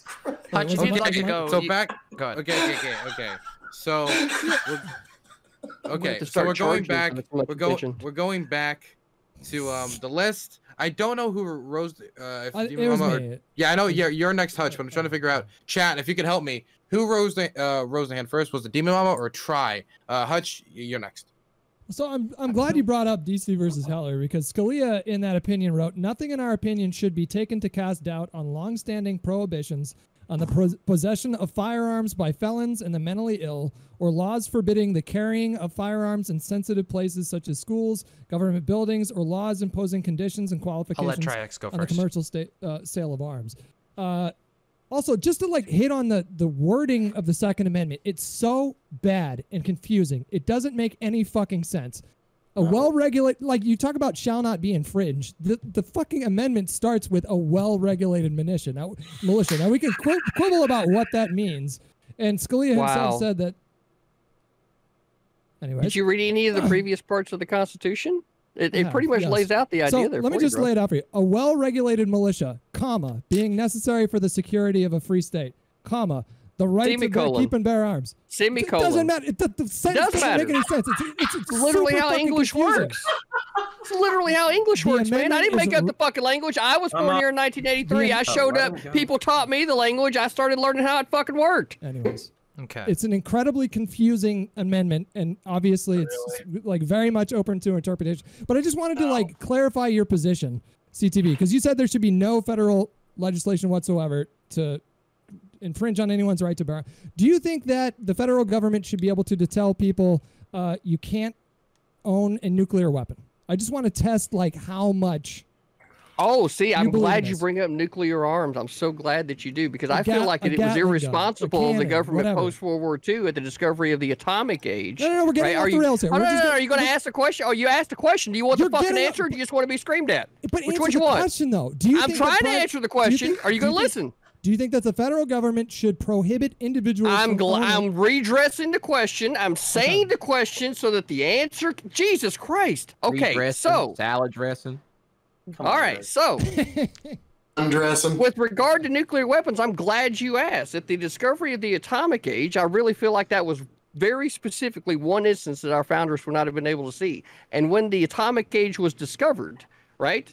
Because it was already here, we just didn't know that it was. We just had to discover it, right? That's how these things work. So once we discovered it, the Constitution should have amended to include that the federal government had the power when it came to controlling atomic energy, right? Be it for nuclear power plants or for nuclear weapons, right? Okay. That's where the Constitution needed to be amended for this thing that is completely brand new, and there was no fucking way that they would have been able to see it. Now, you can argue every other point, but they would have been able to see, like, advanced ships. They would have been able to see guns. They would have been able to see a lot of these other different guns that were out there available. They would have been able to see all that. But with regard to nuclear energy, the Constitution should have been amended. No, I'm talking about nuclear weapons. I mean, like, forget about nuclear weapons. What about a Gatling gun, a minigun or something like that, right? Like, those didn't exist at the time of the founding fathers. There was the Puckle gun. Yes, there was. Matter of fact, we already had that Gatling, before. A minigun?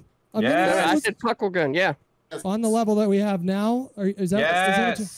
Can you explain that to me? Like, Thomas Jefferson, rudimentary technology. Go into a fight with one of those against modern weaponry. Be honest. So that's my point. Are you saying that a modern Gatling gun could compete with the sort of weapon that you're describing from 1776 or whatever? Whether it can compete with it doesn't matter. It's still rudimentary technology that was just advanced. It's still the same technology. Okay. Give me a second. Come on. Let me hop in here, please. Yeah. Okay. Hutch, finish your last point, and most of the chat said it was try, so then it's try and demon. So it's gonna be Hutch finished and try. So if CTV is agreeing that the Constitution should have been amended and updated, which is a position that I completely agree with you on, then are you not arguing that the federal government has a right to determine like what sort of firearm? Are you not arguing that the federal government has a responsibility to its citizens to regulate firearms at a federal level? I think the citizens have a responsibility to bring it before the federal government and have the Constitution amended, because that's literally how this whole system works. It's controlled by the people. That's right? Gun control. That's Thank a you. form of No. gun control. Appreciate that. If the federal government tells you can't own a nuclear Hello? weapon, Are you not listening? I'm listening. If you don't want to start with an amendment to the Constitution, which is exactly what you would need in order to change the way the framework is written now, right? If you're not talking about doing that thing, right?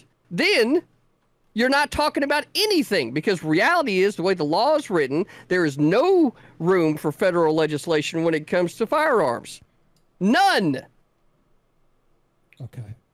But do you not understand what I'm saying, though? You are arguing that federal gun control is justified. If you're saying that we should update or we should gun control is not nuclear control. Arms control, whatever you want to say. I don't know how to like phrase this I'm in addressing a very specific technology that was discovered, right? RPGs. The fucking split RPGs. That's not the splitting of an atom, is it? RPGs. Right, like we literally have provisions in the Constitution that allow us to fucking make room for the sciences, right, and the arts. So this is one of those things that should have been amended then at the discovery of the atomic age. This is what the fuck I'm talking about when I say that, like, when we get into these gun control conversations, this reminds me of the conversation we just had a little bit ago about discrimination versus judgment. This is just completely pointless, and you just derail the conversation, and you end up because I'm literally pointing out science to you, and it's incapable of being understood. I understand. Well, okay, so we're gonna go over to Trihex now, and then it's going to be Demon, Phil, then Connor. All right, so CCV. So you're a diehard constitutionalist, but you're really an advocate for verbatim how things are stated in the Second Amendment, which you are agreeing is an amendment to the Constitution. So therefore, it was an extension that was added after the Constitution was initially drafted. So then you probably would be open to more amendments that happen in the future, would you not? If there was a calling for either like a lapse in specificity or just like a need to be addressed in situation right here, because we're getting like, you know, a very antiquated amendment interpreted in the best of faith catering to whatever you want done. Like you have to give us something here. Obviously, Second Amendment was drafted in relation to weapons at that time, mainly muskets, which take minutes to load and are incredibly inaccurate and are nowhere near comparable to modern weaponry. You got to give me something here, dude. Are you just like in denial?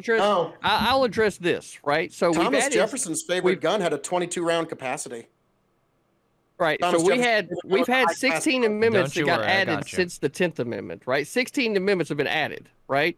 And then we also looked at Article 5, where it spells out specifically how you might go about amending part of this Constitution, right? So since we understand what needs to happen as far as to be able to get to that point, that's what you would need to do if you are a principled person when it came to getting anything done with regard to federal legislation, is you would need to have the Constitution amended. And this is where a big fucking problem comes in between the left and the right, because you're just like, hey, over here on the left, we'll say that we're for guns, right? But then we're like, well, we want the federal government involved in this area. Then you're not really for the Constitution or the Second Amendment or for guns, because you don't want to protect the individual's right to be able to protect themselves from not just government, right? But some asshole trying to break in your house, or you're going through a walk in the fucking woods and a bear comes out of fucking nowhere, right? So there's three instances right there where you would want the ability to have a weapon, right? And the principled stance from the writing of the Constitution and the way that it's also being explained in the Federalist Papers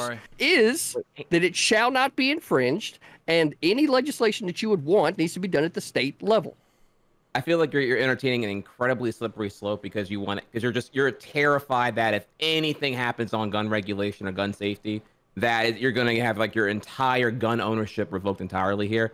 Like the idea here that like anything's going to happen to the point you have an insane gun culture where like Beto O'Rourke got obliterated because he said, yeah, we're gonna do gun buybacks. Vaguely, didn't even say definitively after that horrible shooting happened in Texas back in 2018 or whatever year it was.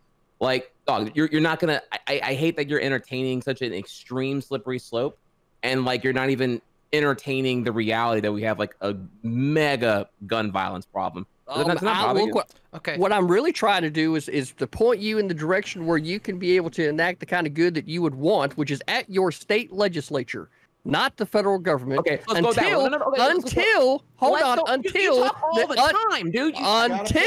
the Constitution has been amended. Okay. Oh my God, Dylan, please, dude. Yeah, like I haven't even got to finish my point at all once yet. It comes in every time here. You get an unrestricted go, and then we got to move it over. All I want to say here is that you still have not actually addressed your opposition to like a federal overreach of any kind or any kind of policy there, because I've already brought up policies. No, you are talking over me. You gotta let me finish, dude. Chicago 2.0.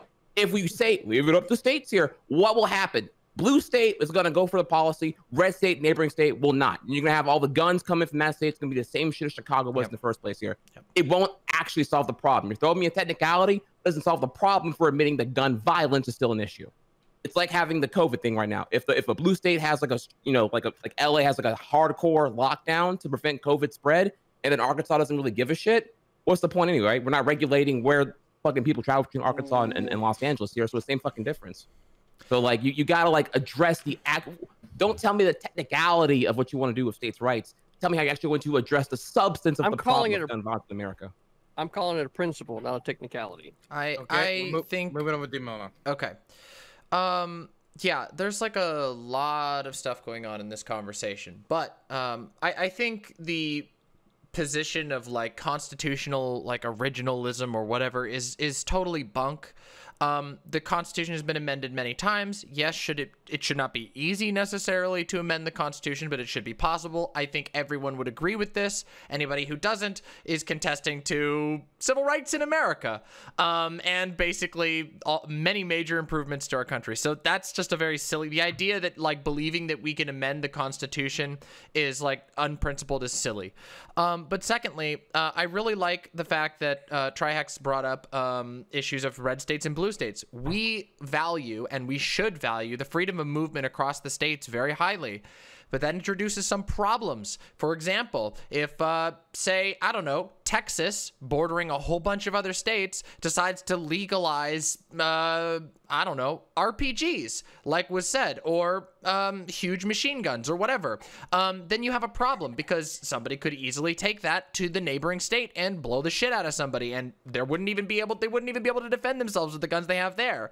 So there are issues where we need to be able to address the fact that, like, okay, clearly there has been a considerable amount of technological advancement from the beginning. Clearly the Second Amendment isn't perfectly clear. A lot of people have interpreted it differently over time, and I think that we can come to a recognition that people have a right to be able to move between the states freely and also be safe existing in their state and not have to worry about a mob of people with fucking truck-mounted miniguns rolling into their state, blowing them up, and then driving back. Like, it's ridiculous. But this is a serious risk, especially as we see this very last summer an issue of someone illegally transporting a firearm while underage across state lines and killing people. And I'm not going to get into the entire dialogue over that, but nonetheless, this example is not exactly far-fetched. In fact, we've had this many times in our history.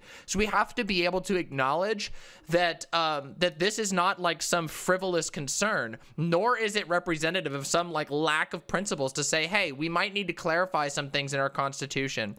I think at the end of the day, it's always interesting to find out what people believe the purpose of the Second Amendment actually is. In my opinion, the Second Amendment has, despite the fact that I always support independent gun ownership, that it is clear that the Second Amendment was designed to be able to allow communities to defend themselves in a much different time that we do not live in anymore, and the goal then we should focus on being able to equip communities to defend themselves reasonably, and that does not mean allowing people completely unrestricted ownership of all firearms into the future. I mean, what, are we going to be having the same debate when fucking laser guns exist, when plasma rifles exist, and then we're going to have people being able to melt down an entire house with a single shot? This is ridiculous. Like, obviously, we have to be able to evolve and adjust with changing technology. And let's be real. The purpose of gun control, I know there's some people who think, oh, you need to be able to resist the government.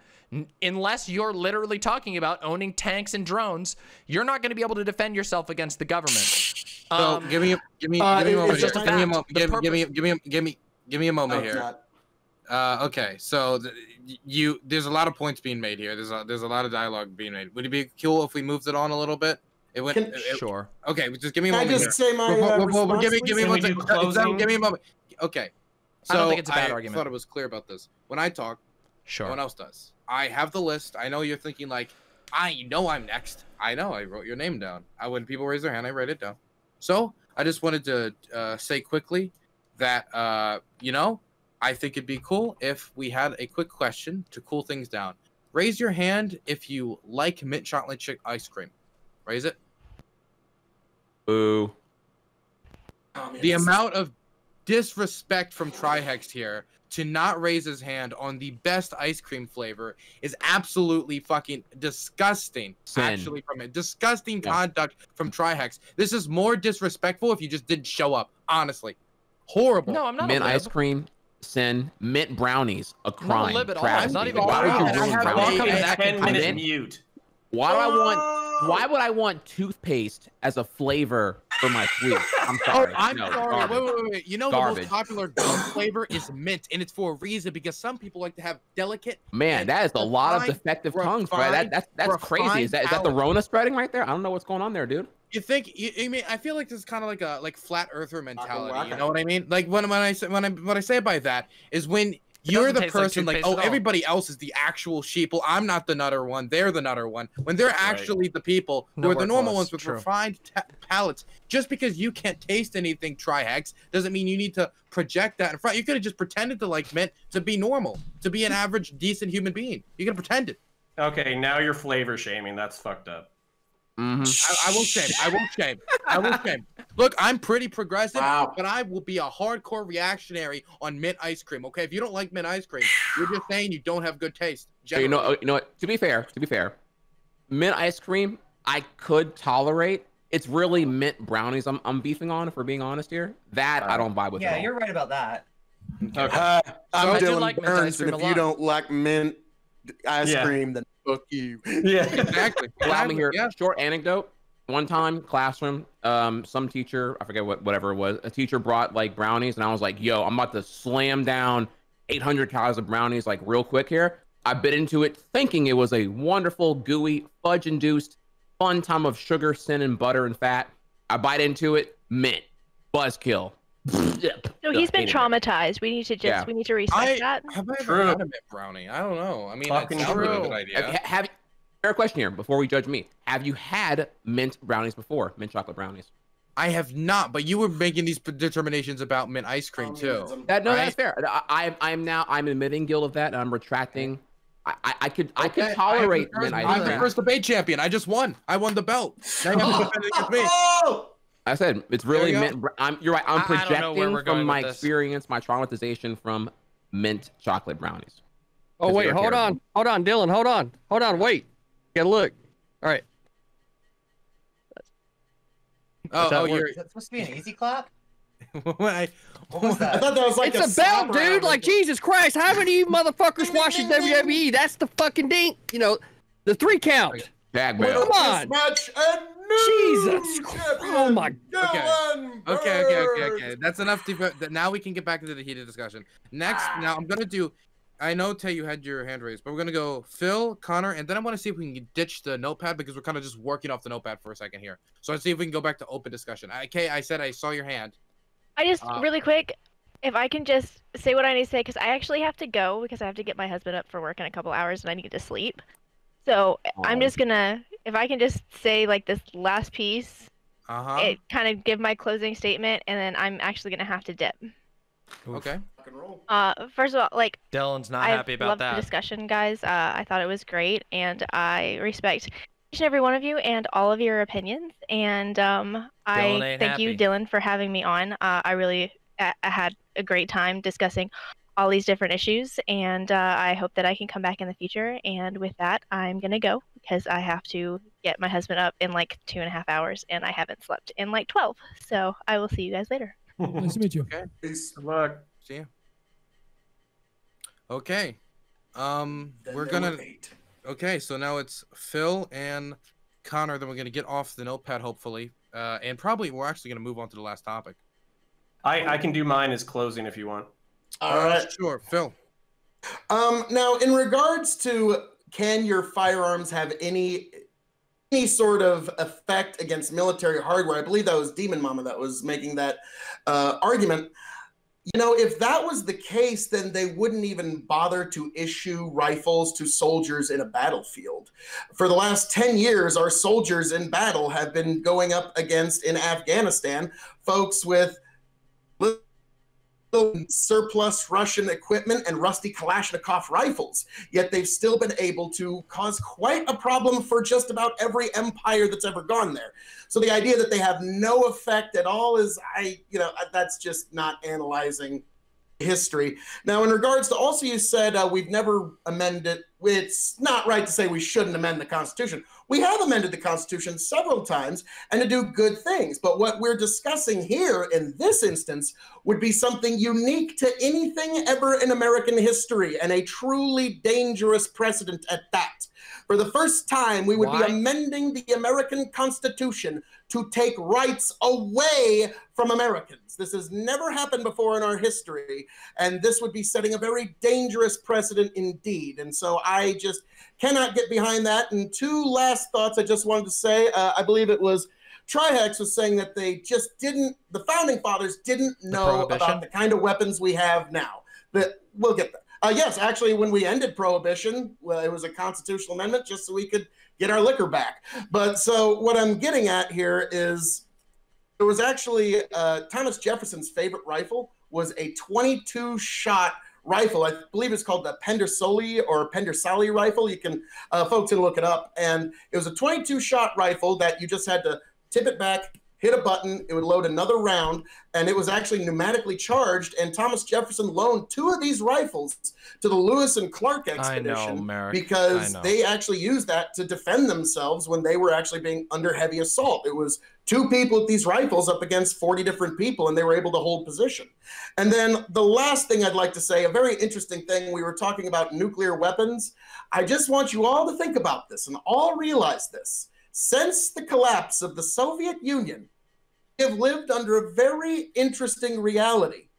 We have had privately held nuclear weapons since the fall. You can go to Vice News, where they actually do a story on privately bought nuclear warheads on the Bulgarian black market.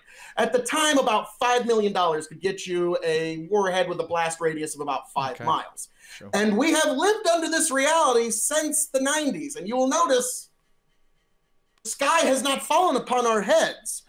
So just something to keep in mind when people try to go to this extreme of the privately owned nuclear warhead argument, and you think you're arguing in the abstract. You're actually not. This is something that we've been living under since the collapse of the Soviet Union.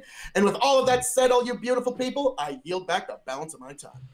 Got it. Actually, I'm gonna ask. Can I ask CTV a question about, just to clarify? I'm not literally not trying to blow him up here on the nuclear question. Sure, quick, but it's got to be like a minute. CTV. So, are you saying, and I'm just trying to clarify here, I'm genuinely curious, that constitutionally I have the right to build and maintain a nuclear ordinance, and that we need like a constitutional amendment to stop the Revolutionary Council of Catgirls from getting a hold of a nuke? That is awesome. Like, is this true? Like, do you think it's constitutionally, is he muted? Oh my god. Am I muted? Is everyone muted? I hear you. I can hear you. I can hear you fine. Hear you. Did he hear me? Don't hear critically thinking veteran. I think he did, yeah.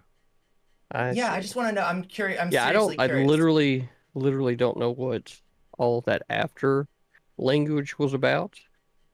You don't have to worry about but that. In part. reality, like, is it legal from a, are you gonna wait for the answer, or do you just want to try to talk me? 20 seconds. Right. So in reality, right, from a principle standpoint, there is no law against it. Okay. Okay. Now it's closing statements. Can everybody please keep them short and sweet, because we only have an hour left and we haven't even touched minimum wage, which everybody will agree on. We're gonna go to Hutch. Yeah, I just want to open by saying I appreciated Connor's point. I had to go to the bathroom a little bit when I came back. He was talking about how the problem is very multifaceted. It's not just an issue about how do we restrict gun ownership or what sort of guns should we restrict. You also have to address a lot of socioeconomic factors as well.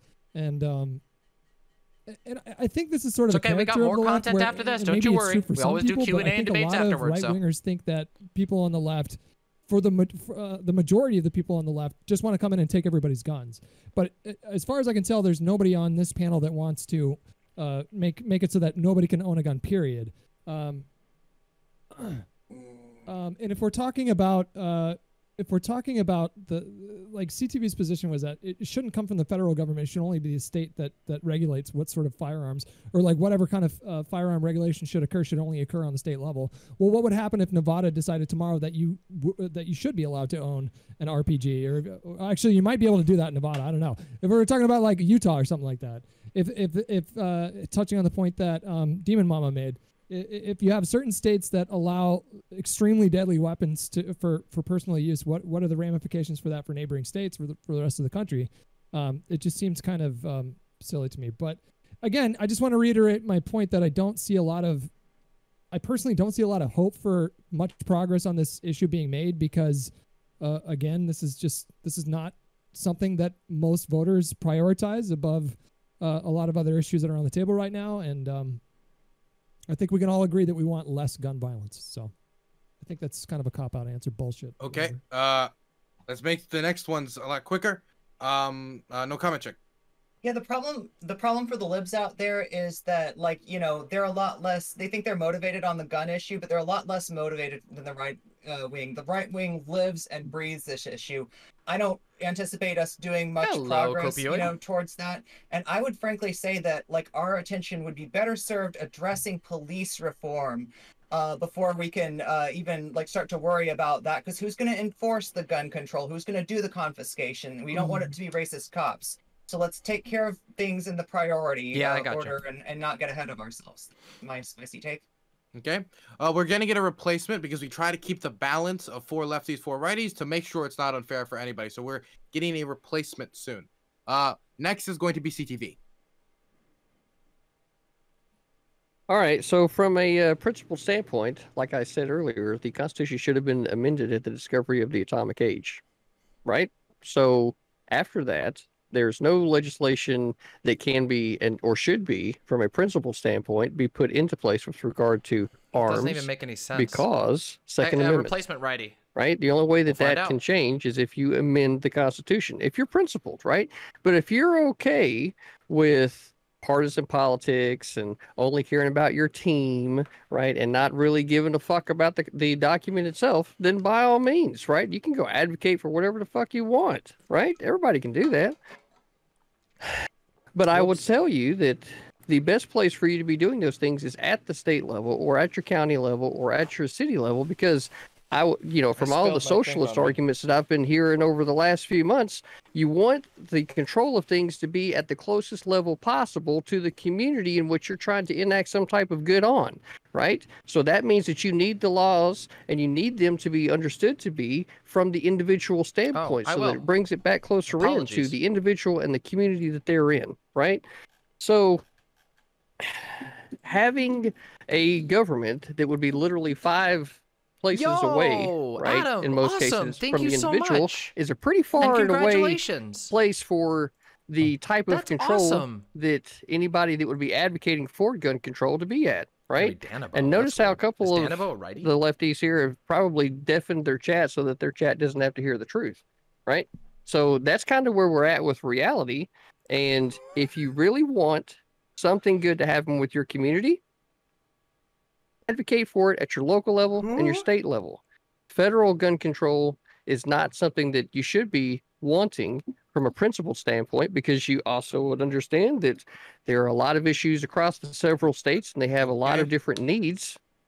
So you want that to be closer to the individuals. Okay. Now, going forward, everybody got only 30 seconds because we are now under an hour for the last topic. Okay. Oh, so, man. Demon Mama, 30 seconds. Yeah, really appreciate that Hutch brought back up the idea of states having a right to protect their own citizens. So I think that federal collaboration is necessary on many issues, and I think that guns are an important issue, especially in the modern age where you can cross state lines very quickly with a vehicle, which we regulate and license, and bring a gun there. Now, do I think that guns should be able to be owned? Absolutely. But we have a absolute epidemic of suicides in this country that does a lot of damage, and I do believe that a lot of that is because we have a rampant gun sales culture. We have no consistency across the states, and it clearly isn't working, and a lot of people are dying, so we should be safe and be smart. So that's all I got to say on this one. Okay, perfect. Straight over to counterpoints. 30 seconds. Bathroom time. Okay, try to be brief. So an earlier point was that the Second Amendment language sucks ass. The Second Amendment is capable of being understood. Guncite.org, guncite.org has a whole bunch of different interpretations. We have a mega violence problem inside the United States. I disagree with that framing just because I think we have a violence problem compared to developed nations, but I think we're doing pretty well overall. I also think that we can improve. Constitutional originalism is bunk. I disagree. The reason why constitutional amendments shouldn't be repealed, the only time a constitutional amendment should be repealed is if the problem it was meant to address has disappeared. The balance of power between private citizens and the government has not disappeared. It should be remained. Final point, you can't defend yourself against the government. I have a video on my YouTube channel called Asymmetric Warfare Memes for YouTube Moderator and Tanky Teens. Go check it out. It's basically a 20-minute diatribe about the balance of power between private citizens and the government. Yield. Okay. Now we're throwing it over to Trihex. All right, I'll keep it short. Yeah, gun violence is a very... Gun violence and gun fetishization in American culture is definitely an issue. We need to definitely address that as soon as we can. With that in mind, rather than repeating stuff, I'll just go over like what I would advocate for here. Clearly, I would like to see the universal background checks for gun purchases. I'd like to be able to see less exploitation of stolen and illegally obtained guns, however we can address that as quickly and as effectively as possible.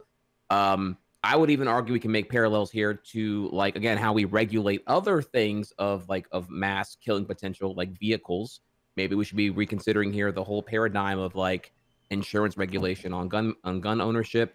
Maybe we should be looking back into like the idea of curbing the culture by implementing some kind of exploring the idea of voluntary buyback programs for guns to be able to just lower the amount of gun saturation right now, because we're not going to be able to really solve this problem realistically within this century if we don't start doing something dramatic now. Hello, everybody. I'm back. But again, this is like a much more bigger topic to get into later on here. So with that, I don't know this person.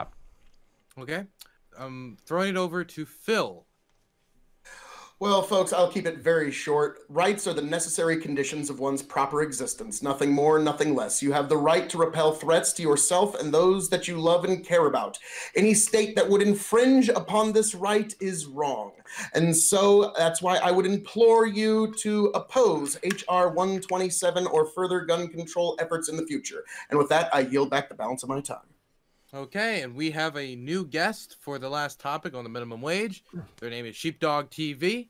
I've been made aware that even before I was on Twitch, they were making the rounds on the panel game. My good co-host Annabo made me aware. Welcome to the show.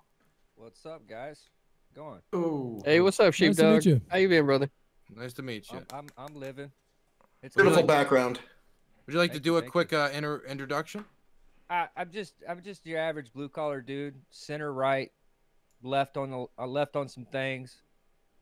Pretty reasonable, not married to any ideas. I tried to boost his audio. Just a content creator, man. I'm a blue collar worker, a free man, in a free nation, and I love this country. Wonderful. Right on. So we're gonna go on to the last topic, which is the minimum wage. Biden has, of course, proposed that we should be raising the minimum wage to $15 an hour as part of the stimulus. This, of course, has brought back a lot of debates about what will happen to small businesses, what will happen to workers' wages, what will happen to the economy generally. Code for I like weed. Yeah, always, true, we'll start in the top left-hand corner. Then after that, we'll go into an open discussion, and this is the last topic of the show. So, Hutch, you may take us off. And remember, everybody, during opening statements, no interruptions. You will be able to debate this. I have no idea. So, Hutch, you may begin. Seems like it. Yeah, so clearly there are a lot of issues that are plaguing this country right now that require attention and legislation. But I think probably the most significant one in my mind has been income inequality and how that's grown nothing but worse and worse for probably like the last 5 or 6 decades right now. And if we go back to the original intent of the minimum wage in 1938, it was to increase the buying power of low-income earners in this country. That was the entire reason. And I think the arguments for and against a $15 an hour minimum wage are sort of divided amongst people who either believe that anybody that's working in this country, full-time job, 40 hours a week, should they be afforded the dignity of being able to support themselves or a family? And then there are a lot of people in this country that believe that people that sort of flip burgers for a living shouldn't be allowed to make as much, make enough money to support I think we themselves. totally will be able to. That wasn't always the case in this country. You used to be able to support like a family of 3 or 4 just on a single income earner working a minimum wage. I will. Sorry, I'm check stumbling this. a little bit. I've been streaming for about 11 hours and I'm getting a little tired. But this is the one topic We'll that I check this probably feel afterwards. the most strongly on out Thank you of for that. all the topics that we've picked. And I'll save the rest of what I have to say for the discussion part. I'm eager to hear what you guys have to say. Wonderful. Next, we're going to throw it over to NoCommentChick. Yeah, I mean, the minimum wage is, part of the package, that we got so many years ago, part of the, part of the whole, part of the breadcrumbs, honestly, that we've been thrown in order to keep capitalism acceptable. That being said, when people are going hungry, breadcrumbs are fucking useful. So, we'll take what we can get. It's a little late and it's a little small and it hasn't kept up with the productivity. Oh so my if you God, know, Redcon. in this country, there's 2 graphs. We'll There's look into it productivity, afterwards. and that's the rate of the essentially what the average worker does, the value that the average worker contributes to their employer, right? That graph goes up and up and up and up. There's also income, and that graph, these graphs went up together. They were like together. At some point in the 70s, income flattened out, productivity kept going up. That slice in between there, that's what they've been stealing from you, okay? At the very least, you can recognize that that is stolen wealth from the American people. He's Yeah, painting. I'm glad that they're doing it. It's a little He's late, painting it's a a little figurine. small, He but I'll paints fucking figurines. take it. And yeah, with that, I'll yield back the balance of my time. Okay, next is going to be CTV. I don't think the federal minimum wage needs to be changed. I think that if you're taking a real good look at the economies across the nation, if you're not setting a federal minimum wage based off of the very poorest community, you're going to end up, and then you try to, like, say, attempt an average between all of them. Yeah, we'll look into it in after. some Yeah, kind of for sure. meaningful way, or I'm assuming it would try to be, right? You're going to end up making it harder for other communities that don't have the business infrastructure there to be able to pay a higher wage, and you're going to reduce the amount of businesses that can actually do business, right? So I feel like that this is one of those issues where Yes, California you can, is an Max, of example course. that where they actually have local minimum wages for county municipalities and cities, and they have their own minimum wages based off of what their Loni local Mac, economy yes. is. And I feel like that this issue, much like gun control, would be something that you would want to be handled at the more local level that's closest to the constituents. That way, as times change, people change, those laws can be updated to the way that people are now. But if you try to argue for something at the federal level that is unobtainable for certain states to be able to participate in because they don't have the business infrastructure there to be able to do it, then all you're really going to do is feed corporations. And I know my friends here on the left definitely don't want to be feeding the corporations, right? Because they would be the only ones who would be able to do any kind of business. So it seems like that we should be on the same side when it comes to having these things handled at the local or the state level. No. Okay, next I'm going to throw it over to Demon Mama.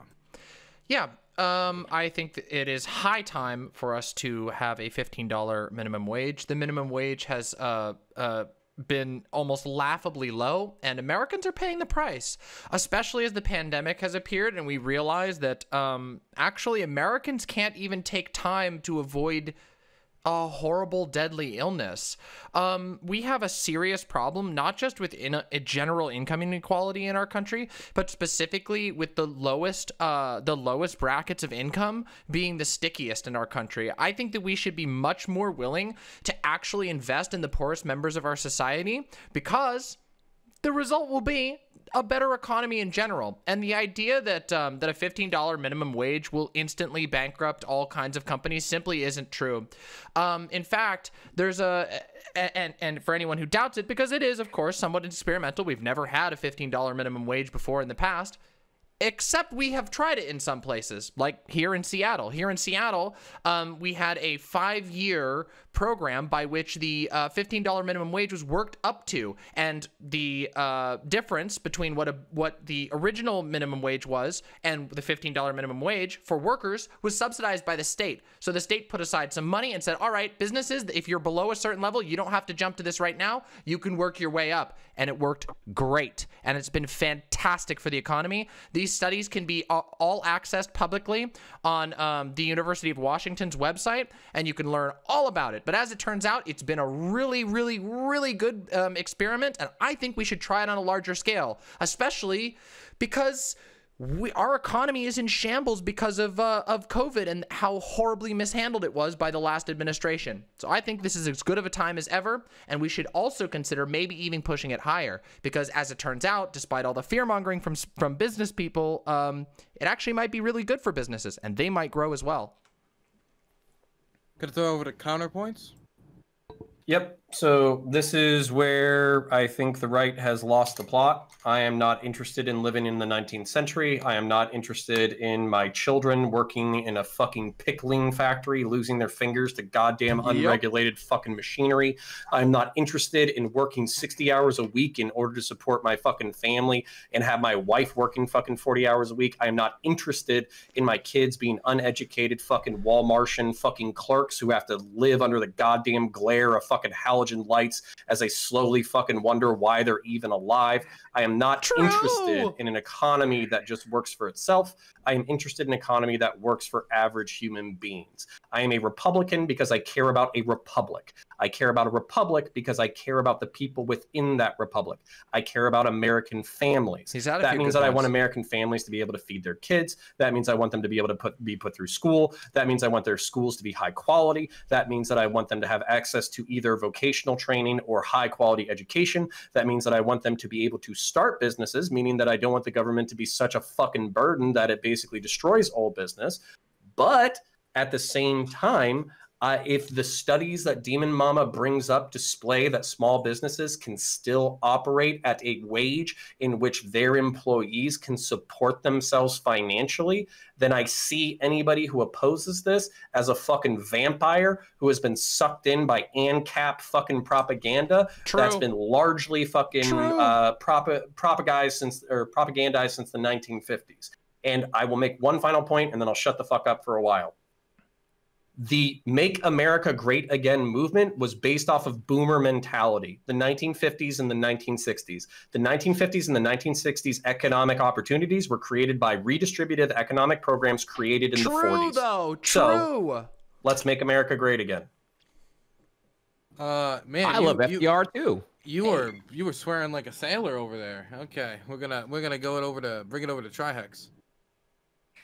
Yeah, obviously I support $15 minimum wage here, but I would say we can do better than that actually here. The problem here is that we haven't increased the minimum wage since, 2007 under Bush's second term. It's been a long ass time now. We've had to incur tons of inflation and some other bullshit.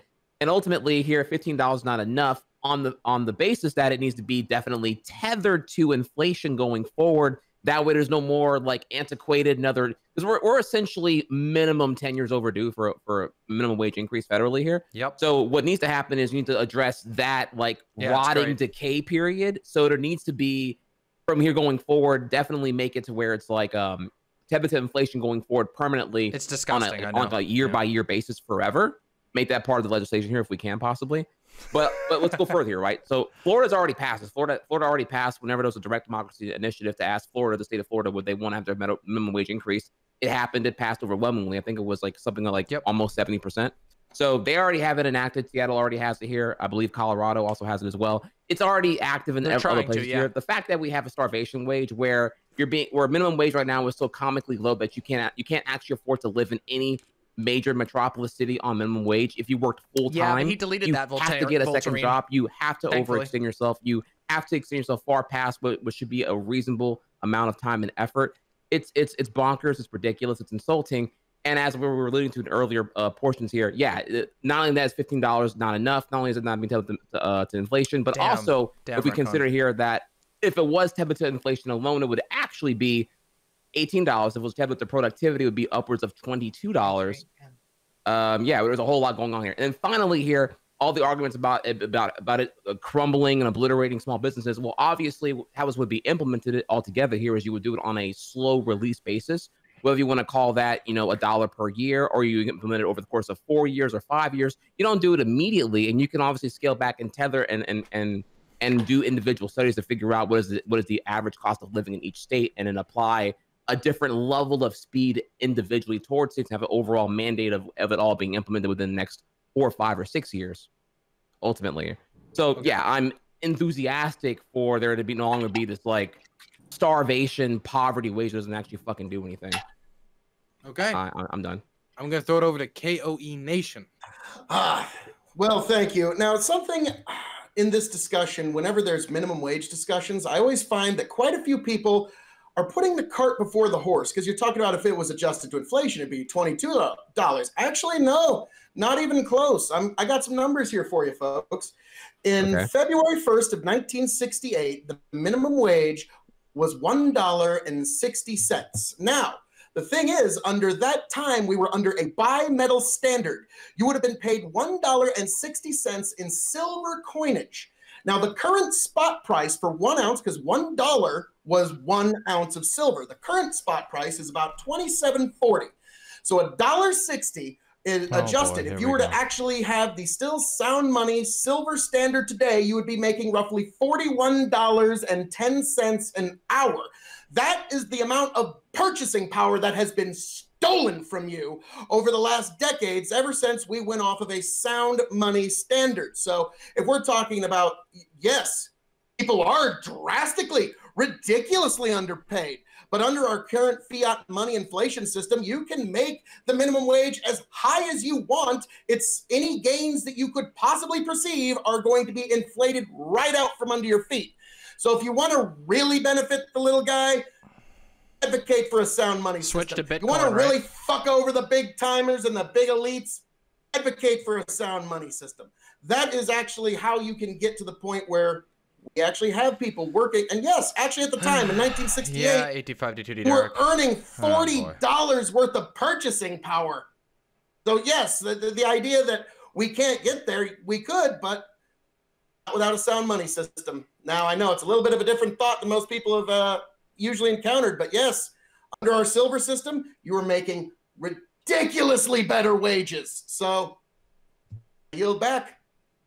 Okay, now the last intro will be Sheepdog, and then we'll go into open discussion. Probably not a diploma. It's probably like a gold buyer's license or something. So, as a guy that has run businesses, been a supervisor, manufactured places, the current shop that I work at, we pay people that with no skills. They come in as newbies, anywhere from 13 to 14, sometimes $15 an hour, depending on their age and maturity. Why does their age just I live in matter? Texas. As a welder fabricator, it's all about the trade. I don't know about other states. Yeah, exactly. But you go to a fast food restaurant, of course, you're not going to make a whole lot of money. But I live in an oil state where you have a choice. You don't have to flip burgers. I realize some people can't drive to a manufacturer. Maybe they ride a bike to work. Maybe they walk. I don't know what most of America transport is like. What I could tell you is I've run crews, and some of these crews at different shops that I run, if $15 minimum wage were to hit, I'd have to lay off half my crew. Supervisors are given a salary cap. So when we hire a crew, we try to leave a little bit of room so that we can give people raises after their 90-day reviews. So if I have a salary cap of 200, let's say I have a salary cap of $1 million for my crew. I'm not going to budge past 900,000 within my crew. That way I have room to give people raises. But in some of these smaller shops that I worked at, if they were to make the minimum wage $15 an hour, I have to lay off half my fucking crew because there goes my salary cap. Another problem with a $15 minimum wage, not saying that it's not a great idea. I do want American people to be able to pay their bills, take care of their children. That's all great and dandy. I get it. But at the end of the day, this little burger joint in my town employs 5 people, 6 people top on their crew. It's a really small little burger shack. If they have to pay all their employees $15 an hour, and this isn't a place that makes a whole lot of money. This is a retired guy just trying to keep his lights on. Okay. really tiny shack with like 6 tables.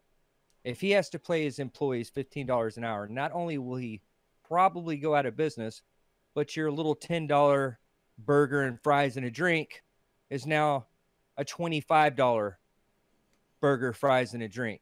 So at the end of the day, you're like, hey, yeah, we're making $15 an hour, no, but now you're going to pay more for everything. You know what I'm saying? It's never, ever going to just hit the corporation and be at the cost of the corporation. Anytime a business or a corporation takes a financial hit, this is so stupid. Like, you know, $15 minimum wage, the employees are the ones that are going to suffer. A lot of them are going to get laid off. Nope. And also, wrong. Whatever your service is, you got to increase the cost of it. Wrong. Maybe your service is manufacturing insulin. You know, maybe your business is making a life-saving drug, and the customers are the ones that take a hit. So the customer that just got $15 an hour now has to pay twice the amount for their medication, and that goes for every industry across the board. Please let me go next. Oh my God. And that's not to even talk about really small business like these lawn services in Texas that employ like 5 fucking people. 5 people. You know, they charge $50 to mow a lawn, and they got 5 people doing it. They have a certain amount of time they got to bang it out. Now you have to fire half your fucking guys because you can't afford to pay them. There's no profit margin. So if they're going to raise the minimum wage to $15 an hour, there's a whole bunch of other things they have to do as well. You can't just say all businesses $15 an hour. You can't do that. There's a whole bunch of other things that have to happen that make this extremely fucking complicated. It's not just as simple as raise the minimum wage to $15 an hour. Your little $3 gallon of milk is going to turn into a $7 gallon of milk. Maybe my math is wrong there, but prices of everything go up if you got to pay your employees more. Okay, let's get into the open discussion. All right. Yeah. Basically, everything Sheepdog TV said was just not correct at all. The idea that if you raise the minimum wage to $15, that you're going to have $20 per burger is the most ridiculous, like, exaggeration I can possibly imagine. Like, that doesn't even make sense on a mathematical level. You'd sell thousands of burgers at $20 all of a sudden, jumping up from $6. That's stupid. Come on. That's like, no, dude, come on. That's so dishonest. It's ridiculous. This isn't like a corporation fast food restaurant.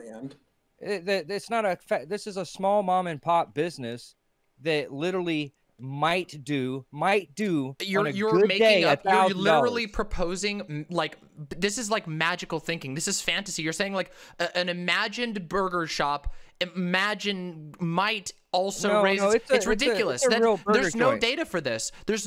All of the studies show that actually it's really good for the economy. In fact, because here's the thing, as it is right now, studies from where's your sources? Yeah, I already told you them. You can go look them all up on the University of Washington. My state and my city, Seattle, has done a widespread experiment on this, and it's extremely well documented. Now hold on. Now it's my turn to talk, dude. Listen, you got to go on your rambling, incoherent rant, and now it's my turn to respond. Okay. Okay. Now, listen, I just get really tired when people lie really confidently, and this is starting to irritate me. Yeah, it is. Yeah, you are. You're literally just making up. Okay. Can I finish my thing? Because he interrupted me like 6 times. Give me a moment. Yeah, do your thing. I'm out of it. I'm not even listening to you anymore. Okay. He just admits that part now. Let me clarify a rule for the last time. When I talk, no one else talks. Now it will just be mutes. This is the 3rd time it's happened, so it will just be mutes going forward on that specific role. Now, Demon Mama, you can respond, but I just want to make clear to everybody that when 2 people are talking over each other, again, nobody gains anything. Nobody hears your point. So, Demon Mama, you can go. Yes, thank you, Dylan. I agree. I wish people would not talk over me as much.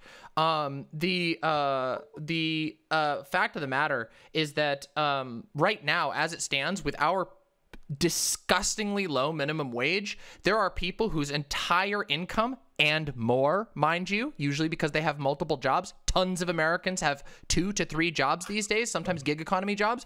Their money goes to rent. Their money never goes back into the economy. It just goes to rent, and that goes to the landlords, and that's it. You bump that up to $15 minimum wage, all of a sudden they can afford to buy a burger. Oh, maybe the burger cost goes up from $6 to $6.50. Oh, but wait a minute. More people can actually buy the cheeseburger, which means the business makes a lot more money because those people who are working for $15 an hour can make 1,000 cheeseburgers an hour, all of which are now selling for $6.50. And guess what? People can afford their rent. It goes all over the place. We know this is the case. And the funny thing is that we're like the only country in the world that's even having this debate. Every other like on par nation with a strong economy knows that you have to pay your workers a fair amount or else they can't participate in the economy. What we have in America is a ocean of damn near slave labor that sorry, but mostly the Republicans have kept completely locked in position, and people like yourself using weird magical fantasy thinking just propose like invisible burger shops that might or might not exist as a reason to keep almost all of America in poverty. Do you realize that we couldn't weather even the smallest bit of this pandemic because no one in America has fucking savings? The state of the economy in America, the state of poor people in America is horrible, and all we get is these random anecdotes about a burger shop and the poor guy who won't be able to do business, even though more people would be buying his fucking burgers. Also, if you're running a shop where you can't afford to pay above slave labor, maybe you should restructure your shop, because I think somebody might be skimming some money off the top somewhere. Demon Mama, didn't like the University of Washington do a study on the implementation of the Seattle? I feel like this legislation is getting vastly mischaracterized. It's not just like, you know, raise the minimum wage 5 head. It's like a lot more complicated. Yeah. Can you go into that a little bit? Yeah, I can. The way that it worked is that if you're a business under a certain level, aka if you're not Amazon, because Amazon is huge in the state, basically if you're a small business that can't afford to work up to the $15 minimum wage, there's a five-year sliding scale where it ticks up each year. And in the meantime, the government put aside a fund of money from the massive amount of taxes that we're getting from now, how much business is coming into the state, and then they fill up the difference. So you pay whatever that year's minimum wage is, it ticks up the next year, and the government gives the worker the money in between. And guess what? As it turns out, that buffer made more than enough time for the money to start circulating back into the economy, and these businesses thrived. Not only did they not do worse, they thrived. They did well. They did really well. Burgers are not $25 fucking in Seattle. They were saying no, they're great. There are a lot of economists that were warning against like massive rates of inflation with the implementation of the $15 an hour minimum wage in places like Portland and Seattle. It didn't fucking happen. You're going to have some loss of jobs, yes, but you're going to lift a lot of people out of poverty. And I'm sort of fine with businesses becoming obsolete if they can't. I really feel like Phil did a good job of understanding silver. Right, and we literally just ran over that with regard to inflation. Honestly, one moment. Dear Mama, I do want to say you're just straight up wrong. Sure. Burgers in LA are not great. They're subpar at best. I said LA. Wait, last I checked, LA isn't in Washington. That's California. It's all the Seattle has fucking god tier burgers. West Coast burgers suck. California, Washington, all of it's garbage. East Coast has best burgers. It's always been the fact. Okay, East Coast and the South, best burgers. Nebraska, Dick's fries. Shake Shack is way better than In-N-Out Burger. Sorry, get over it, people. If I may, there is one thing that I found kind of interesting. Like, I forget who said it, and there's been some odd pushback on it, but ultimately, all costs will be ultimately passed on to the customer if costs have been increased in any way. Nope. I'm sorry, that's just how business works. Wrong. Like, you can nod your head, no. Wrong. Yeah, sorry, that's all costs. Wrong. Every one of them will ultimately be passed on to the customer. I need this so bad. Okay, Connor. I want to rebuttal to that. I want to right after. Tell me why my business doesn't work. Right after Connor. Right after Connor. Connor, then we got to go to Try and Phil. Okay. So I'm actually going to take a more extreme position. I want to abolish the minimum wage entirely, and I want the return of unions. And the reason why I'm saying that is because Sheepdog brought up an anecdote, but I'll address this anecdote, which is basically that, hey, there's a mom and pop shop, they got 5 employees, and they basically think that if they raise their wages that they're not going to be able to maintain the shop. A unionized workforce could make the decision on, we literally understand the budget. We understand that this is a mom and pop business. This is part of your family's legacy. We want to help with that project. As a result, we will accept ABC wages so we can keep the lights on. And then that business can perpetuate. And then KOE, just to address you directly, Denmark actually has a similar social setup to what I'm talking about, where there isn't a minimum. there is no minimum wage, but the average wages for fast food employees is $22 an hour.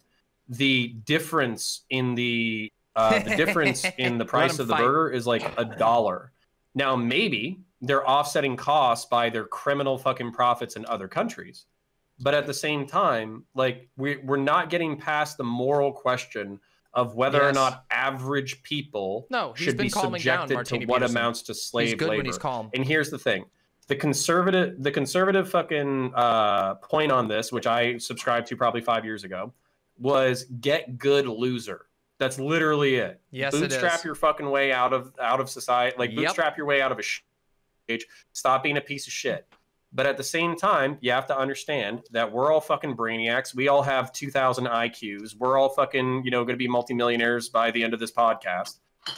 So basically, we're in a privileged position. Don't know is always appreciated. But there are people who have to fucking pick the food. They have to fucking, shuffle the food for you. They have to fucking prep it for you. They have to drive trucks. So it's a moral question. Should these people work for slave wages and slave hours, never hang out with their children, be so exhausted that they don't fucking get to spend time with their family, send their fucking kids to shitty schools, or should we find a better way to structure the economy? That's a fundamental question that you have to answer. That's why you should advocate for sound money, my man. And then we'd be right there. I'll monopolize time.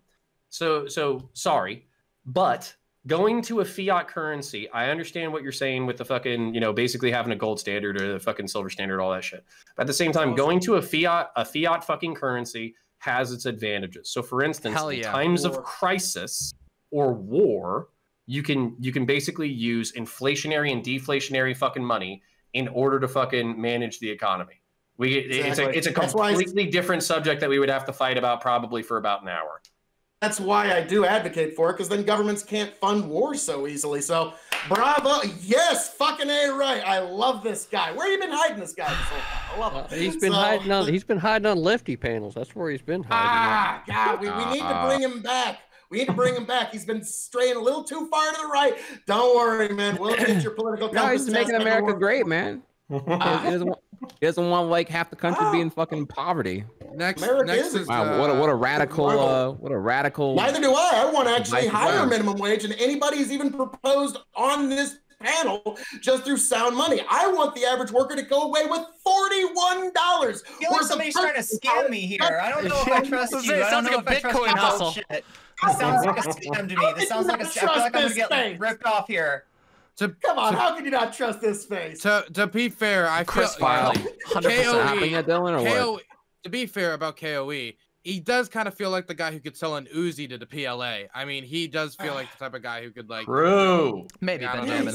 Flattery will get you nowhere, sir. My God. We are. Next is going to be, it was Sheepdog, and then we're going to go to Try. You did, Zathers. Right. Yes. Wait, was this open discussion? You said you wanted to comment next. I was just I forgot what the fuck I was gonna say. It's okay. Then we'll just throw it over. Let me hop in then. Yeah, skip me and come back. Skip me and come back. Problematic. I love it. Fair enough. Am I up next? Yeah, do it. Bro. Okay, cool. All you, bro. So Sheepdog, yeah, you're concerned about the about if minimum wage went up to $15 an hour or something, or somewhere in that spectrum, and that you'd have like these ludicrous prices and all that. Okay, I'm just a fucking Oh no, baby, I'm not here to. I'm a moron. I do miss the. I'm not here to attack you. I'm here to like help realign. Yeah. There might be I feel like the one thing you're focused on there is like a pivot reaction to like wages suddenly going over 200% overnight, when in reality these policy implementations would happen over a time span. For example, let's go over the one that actually already happened. Florida in the 2020 general election had a direct democracy ballot to have the minimum wage increase from whatever the fuck it was now to $15 an hour. Yeah, true. And their specification of that is that it would happen over the course of 5 years, $1 per hour. So I believe it was already at $10 an hour. If I'm Floridians, help me out here if I'm correct on that one.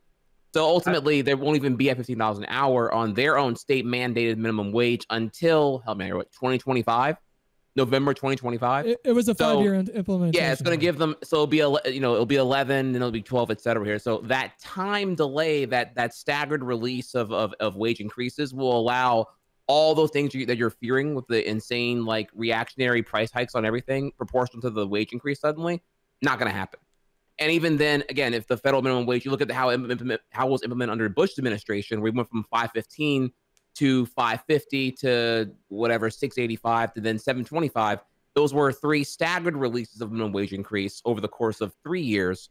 So ultimately, yeah, what you would do is you would allow a delayed basis to give everyone time to catch up and appropriately adjust. That wouldn't be like this, this big old pivot instead.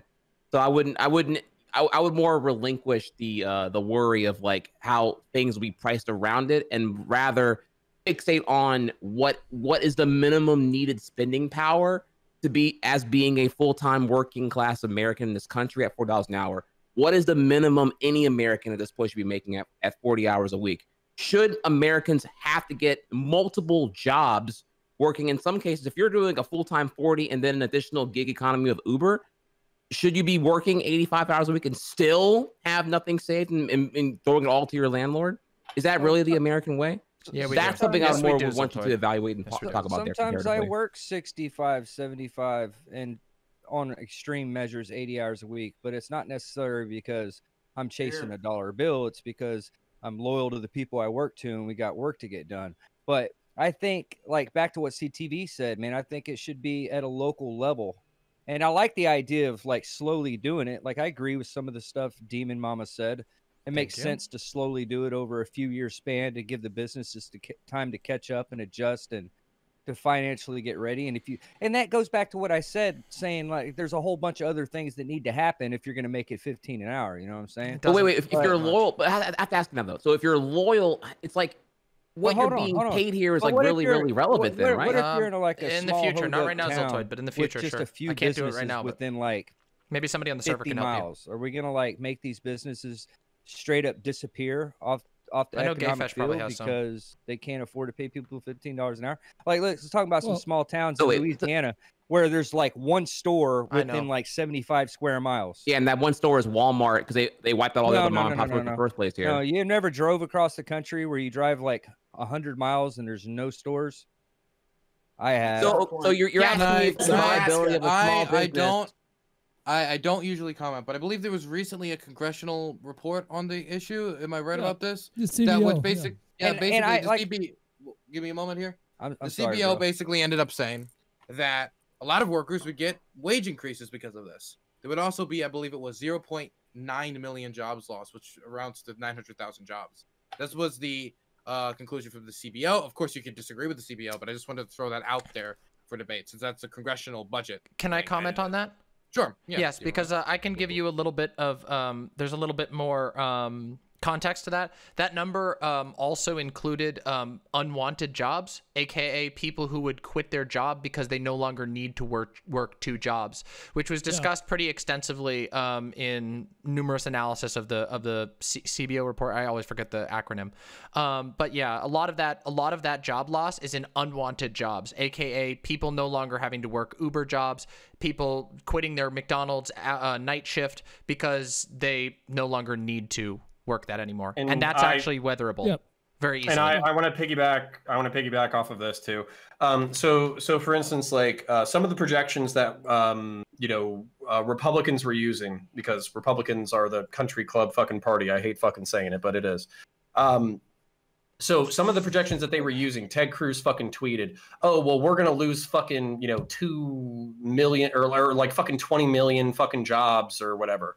What he failed to include in that is that was a decades-long projection off of projected growth. So these jobs don't even fucking exist. These are just jobs that would have been created by these surplus fucking profits that these companies pocketed rather than paying to their employees, that they would then reinvest in order to creating more shitty jobs. So like here's my fucking thing. It's a moral calculation. Automation is on the way. Fusion technology is probably on the way. Nuclear is already a thing, nuclear power. Renewable is on the way.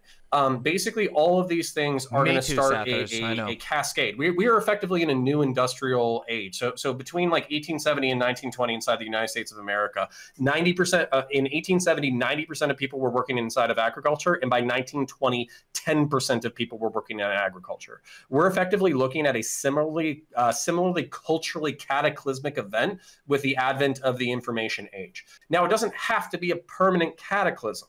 What can happen is we can say, what do we do with automation? What do we do with fusion technology? What do we do with nuclear? What do we do with all this kind of stuff? And if the answer is, if you can't find a good job, just be a fucking slave or a gangster, that's not the fucking society that I want to create. That's not the society that I'm fucking interested in. I would like to see some redistributive economics to make sure that American families are actually happy and healthy. And one more point before I shut up.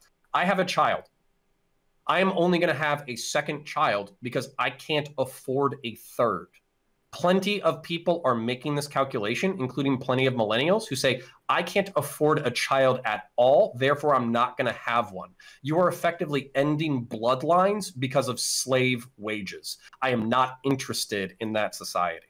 Are you sure you're center right, bud?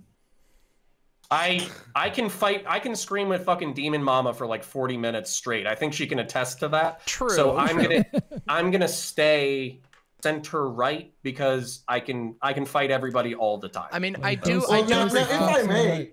Yes, Phil. In Connor's world. Who's that? Phil is listed next. Oh, thank you. Now, I will just say it's a kind of a joke that we have here in Nebraska. Waiting till you got enough money to have kids is just a good way to not have kids.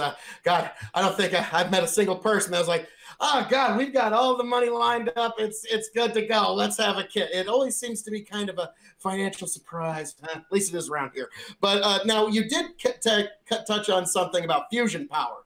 I am a huge nerd on that kind of stuff. The minute we hit fusion power, our species is taking off. We can start actually colonizing the solar system. We can start looking into, it's going to be the biggest revolution of our species. And it's why, like, renewables are nice, but once we hit fusion power, you almost don't need it. Like, it's a nice to have, not a need to have. So I am very much looking forward to that day. And God, I hope I live to see it. But in regards to, you also touched on automation. That is something that is coming down the pike, folks. Trust me, a lot of folks in my industry are turning to automation. The higher the wages hike and the higher the costs, because one of the most dangerous things you can do in this country is hire someone. Because it opens you and exposes you to all levels of lawsuits. So you have all kinds of legal horseshit that can fall on your head just from hiring somebody. So the more costly and the more onerous that gets, the more businesses are going to invest in automation. It's just going to happen. And with that, I yield back to you, beautiful people. Okay, next is going to be Demon Mama. And Demon Mama, when I like raise my notebook, it signifies that I like wrote your name down. You don't need to like take the Pledge of Allegiance every time. Like I just didn't see. Good student in class. Just kept the hand on. Good student in class. Yeah, I mean it's a comfortable position for me. So I don't really care. So yes, we have had many disagreements, Connor, but on this particular one, we are in full agreement. I think we talked about this on another panel relatively recently. In fact, I think that it's a almost inexpressible shame that we fear technological advancement in America. In fact, there's fear-mongering articles about automation all the time. Why should we be afraid of automation? And what's worse is, why are we all so afraid of a number of technologies that threaten to bankrupt our economy because it will put everybody out of work? What kind of upside down system do we have? That is absurd. And it is the mentality of being afraid of $15 minimum wages. It is the mentality of being afraid of stimulus packages. It is the mentality that says that we need to be afraid of taking, common sense precautions against a plague, that leads us to being scared of technology. And also, it's the fact that we have a grossly underprepared legal and copyright and patent systems that make it so that we have to completely fear the newest technologies that are coming. technologies that could advance humanity to the next era. It's sad, and we're holding ourselves back. I mean, I don't want to Bigfoot anybody, but like, can I jump on board that point? Yeah, like this is what I always talk about. Like technology and automation can either be our best friend or our worst enemy. It's either going to make it heaven or hell. It's going to be heaven if we control that automation, if we control that technology, if what it does is frees us up to do more things with our minds and to create more, because that's what we want to do as human beings. We don't like to do menial jobs. We like to create, right? It's going to be terrible though if we get there and the accumulated power on the side of capital is so much greater than anyone else's. That's the situation we're in right now, and that is the danger. We don't own the automation. We don't own the technology. We don't own the means of production. And I'm going to say it right now. As long as we don't, that's a danger. And we're thrusting ourselves into a potential hell that could be a heaven if we just take control of our own destiny. How about that, Shot?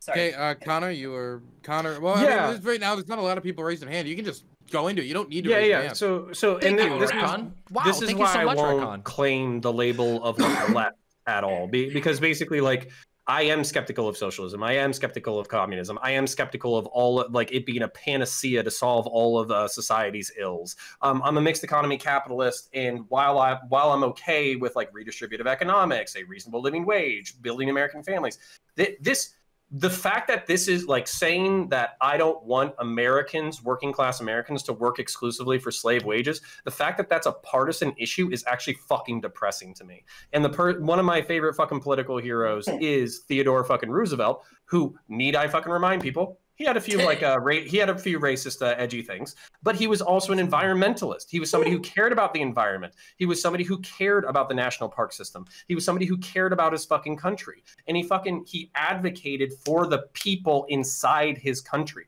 So being a Republican can mean that you care about a republic. It can mean that you're fiscally conservative in some constraints.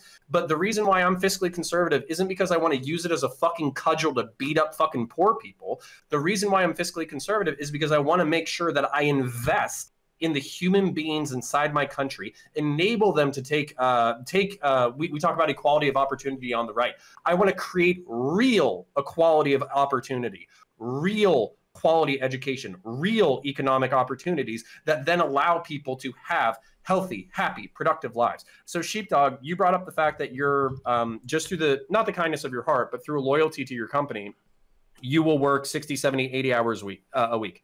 I find that incredibly noble. I find it admirable. I am not a hater of the Protestant work ethic or the Christian work ethic. However, what I would cite to you as a fellow boomer... Protestant Christian work ethic, man. I just do it because you got to get work done. Right? Okay, well, let's we don't just say the job done, people don't get paid, payroll doesn't get made, lights turn off at the shop, so I admire your work ethic regardless of where it originates, okay? But my point to you as a fellow boomer is that if you have children or if you have family, you are not getting that time back. And that is why I advocate for a fucking work-life balance, because I want to see my kid grow up. I want to spend time with him on weekends, and I want every fucking American to have the same thing. Also, to continue off of that, I noticed that KOE brought up the idea of us like colonizing space, which I would love if we could expand our reach into the stars, but it doesn't really look like we have figured out enough social problems to be able to do that. Right now, we have like people like Elon Musk going online and talking about how he wants to do a contract indentured servant program for his Mars colonies.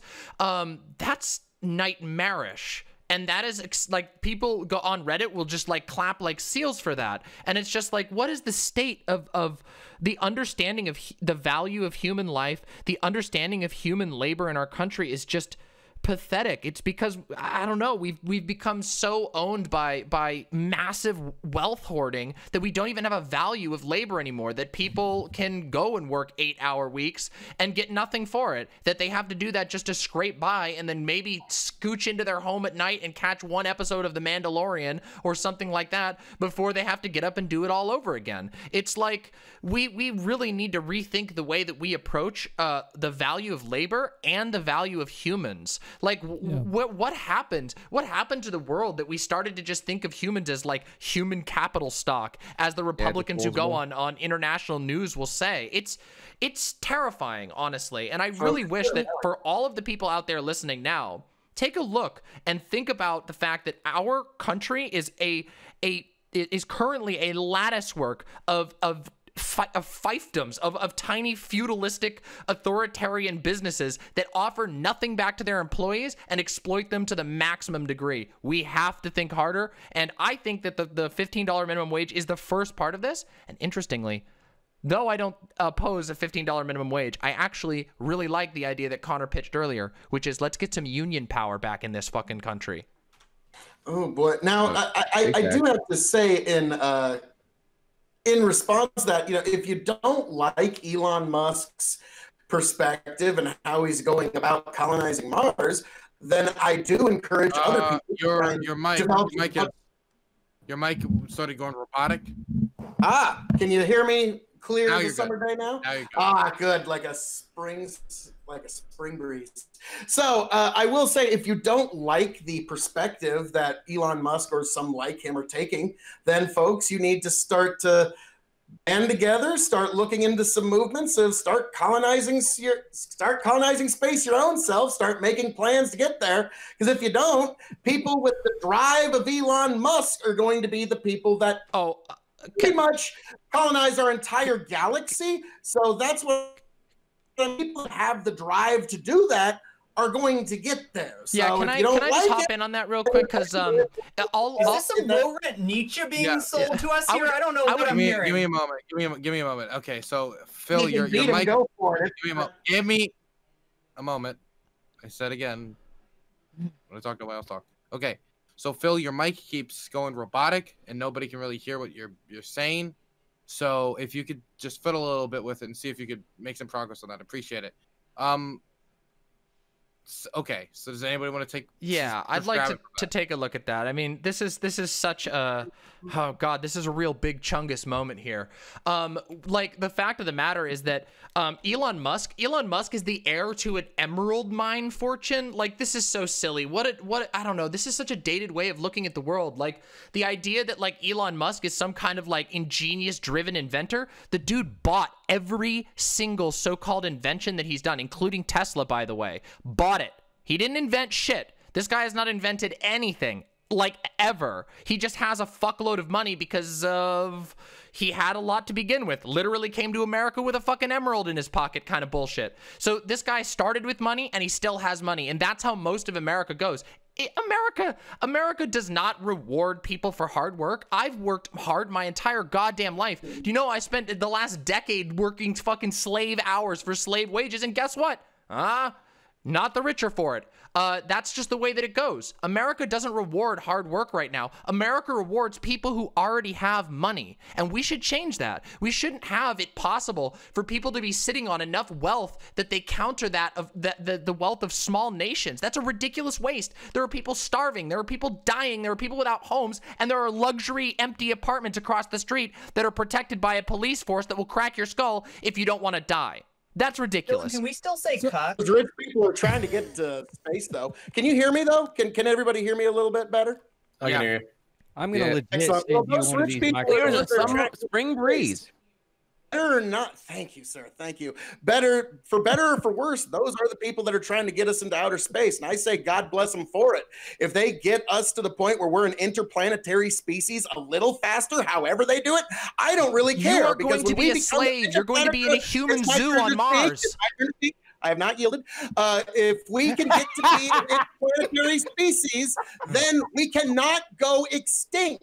We effectively can no longer go extinct as a species if we become interplanetary. So I don't care how we yielded to Demon Mama, but it sounds like you yielded to Elon Musk and he's your daddy or something. What the fuck? You want to be under his if he can get there. Listen, look, listen. I'm so sorry. Listen, I'm just. Hey, KOE Nation. KOE Nation, man. Send me your address on Discord so I can send you one of these microphones, bro. Yeah, I'm sorry. I have a higher standard for the future of humanity than one dude who can spout like Elon Musk, Epic Reddit Bacon, Keanu Reeves memes on Twitter gets to have an army of slaves in a human zoo on Mars, and you're like, I'm gonna clap that guy on the back. Nah, you know what? I think we got some better ideas. Let's tax the hell out of that bastard and let's all go to the stars. Because guess what? He can come with us too. He just can't have an army of slaves mining Mars crystals so that he can live in a giant crystal palace while everyone else dies and gets mutations. Like, I don't know. When did America become a country of a bunch of like? When did America become a country of such cowed people? When did America become a country of people who, of cocks? When did America become a country where we bend over and just say, oh, Elon, please put me in your slave mine. I would love to go on your slave ship and work as an indentured servant until I die, crushed by a fucking red rock on Mars. Oh my God. It's ridiculous.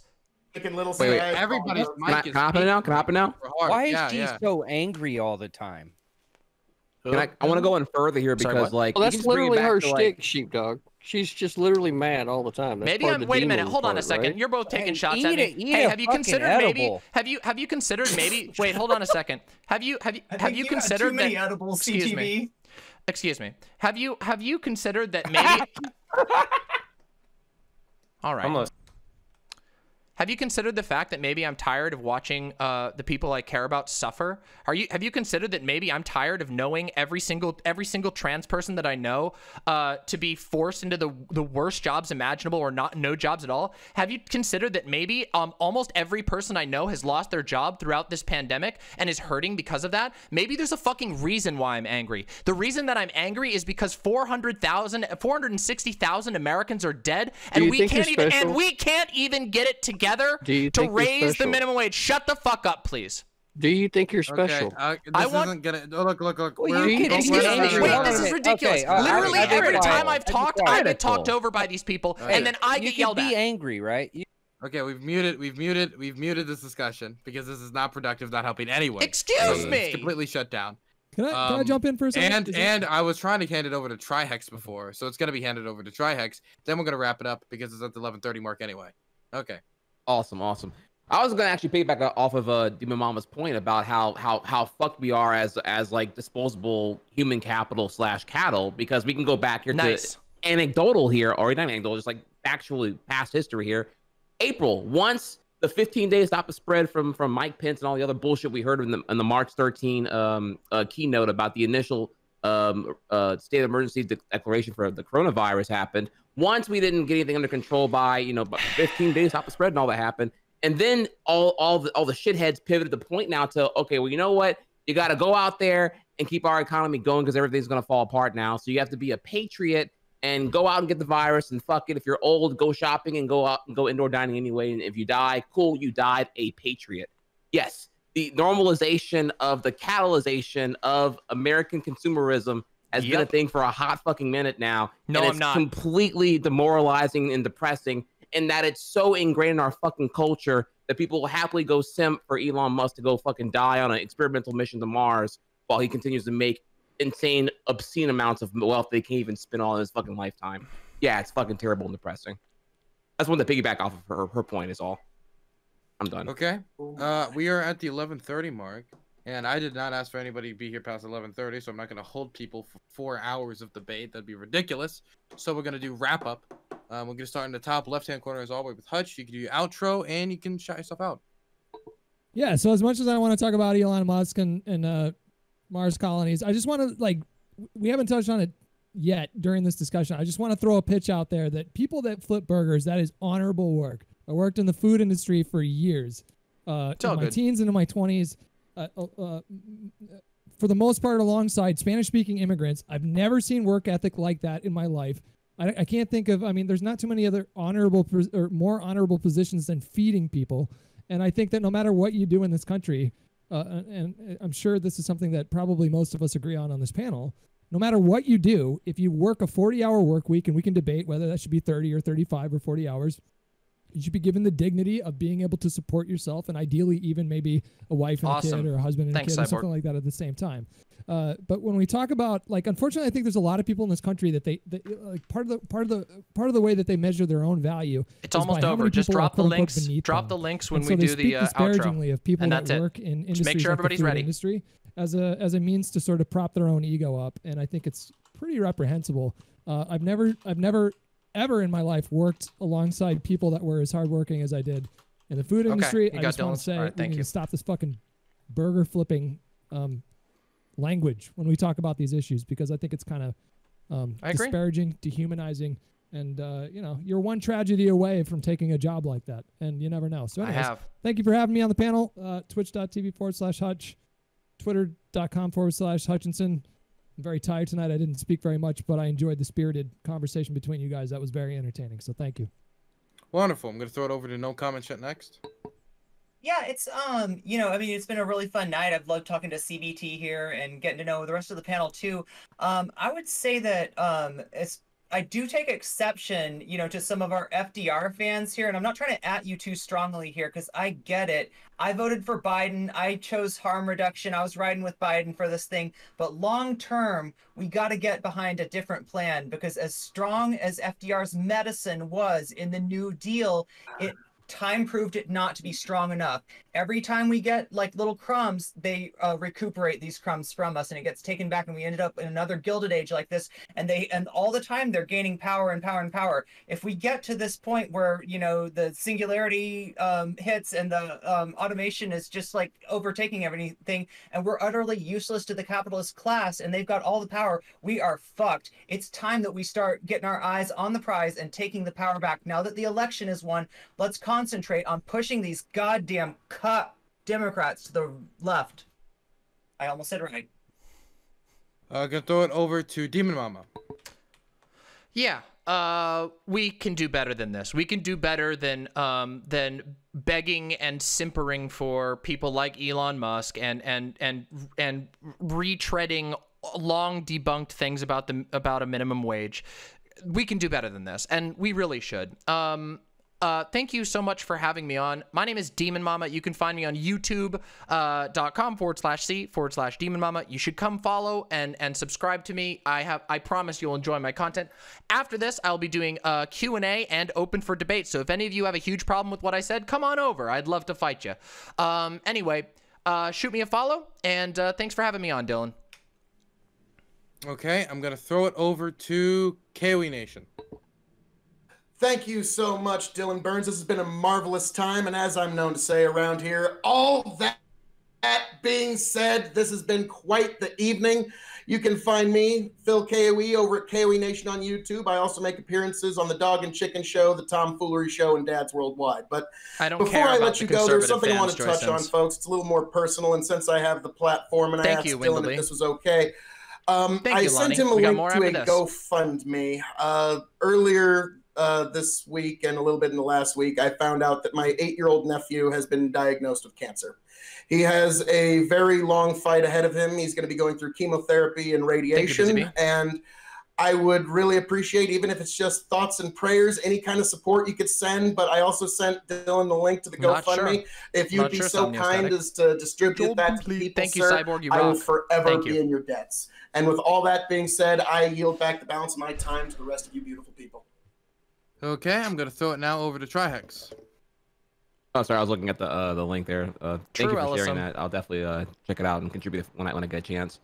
Yeah, no, thanks for having me on, Dill. It's been fun. It's been chill. Particular to this topic here, yeah, obviously I'm a fan of not having a poverty-enriched nation. I'm the fan of like being able to have a majority of working class Americans feel respected, not be insulted with the stagnant starvation wages that are not sustainable. Majority of the major cities in this country, if not all of them entirely here.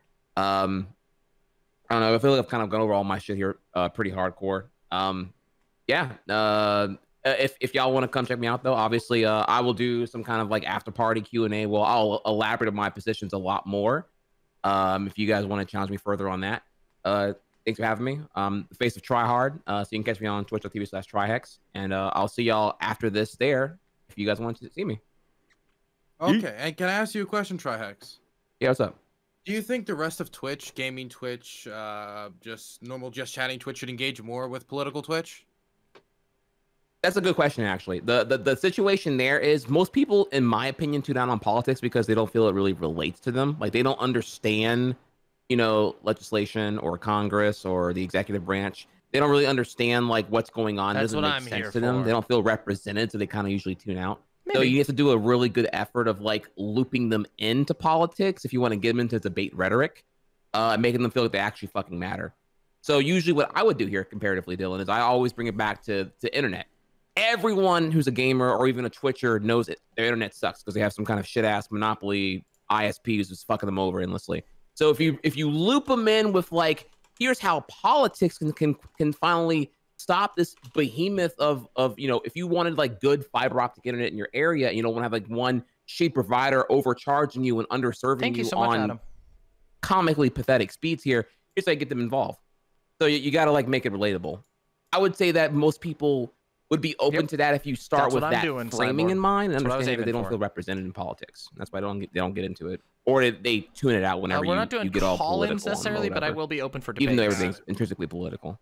As long as it's kind of like not really a direct answer for you, but they can engage if you make it engaging.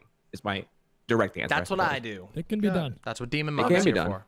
Next is going to be over to Sheepdog. Hey. All right. So, for everybody that assumed I was a Republican, I'm not a Republican. And I don't need any clout, so I'm not going to shout myself out. I'm not married to any of my ideas. And this panel tonight has I learned a little bit from Demon Mama and the Connor over here. I want to use this moment. It's all good. Pass some sincere love. This is not a joke. I'm not being a fucking asshole. Over to Demon Mama. You shouldn't be so angry all the time. Be happy, right? And on these panels, be nice to the people that you're trying to convince of your ideas. You convinced me a little bit, right? A little bit. You're a little bit mean and harsh to me and stuff. Okay, you hurt my feelings a little bit. But these panels, right? These are an exchange of ideas. Some of us are extremely different from one another. But if we're going to make real change in this country, we got to be kind to each other and embrace each other and be good. I love you, Demon Mama. I'm going to be nice to you even though you were mean to me. And listen. Hey, I was going to send a microphone to KOE Nation, but if you need a new microphone, I'll send you one of these. I don't think I need a new one. Just to be sweet to you. But thank you. And just to make you happy. Just to make you have one good day. If I could send you a mic and you have one good day. I promise I have many good days. But I will say, I think the kindest thing that you can ever do for someone is to set them on the correct path to a happier future. And yeah. I'm happy. I drink lots of beer and eat edibles. I want you to be able to drink even more beer with your $15 minimum wage. And still go fishing with my son. We're going to throw it now over to Connor Points. So, it was. Man, so I loved it. Sorry. My name's Connor. I run a YouTube channel named Counterpoints. The best way to find me is literally go onto YouTube, type in Counterpoints, and basically scroll past Contra and 2 or 3 videos, and I'm right there. Also, you can find me on Twitter at ConnorPoints, CONORPOINTS, CONORPOINTS. In reference to this subject specifically, what I want to do is there are many things that I care about on the right that the left would openly reject me for.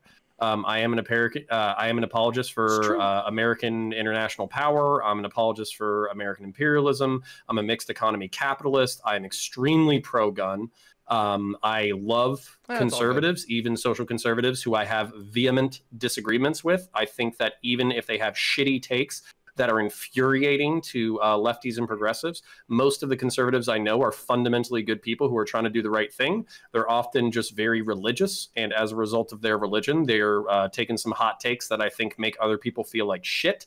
I know that they're not going to change their religious takes, but I do know that there's probably a way to communicate them to slow them down a little bit.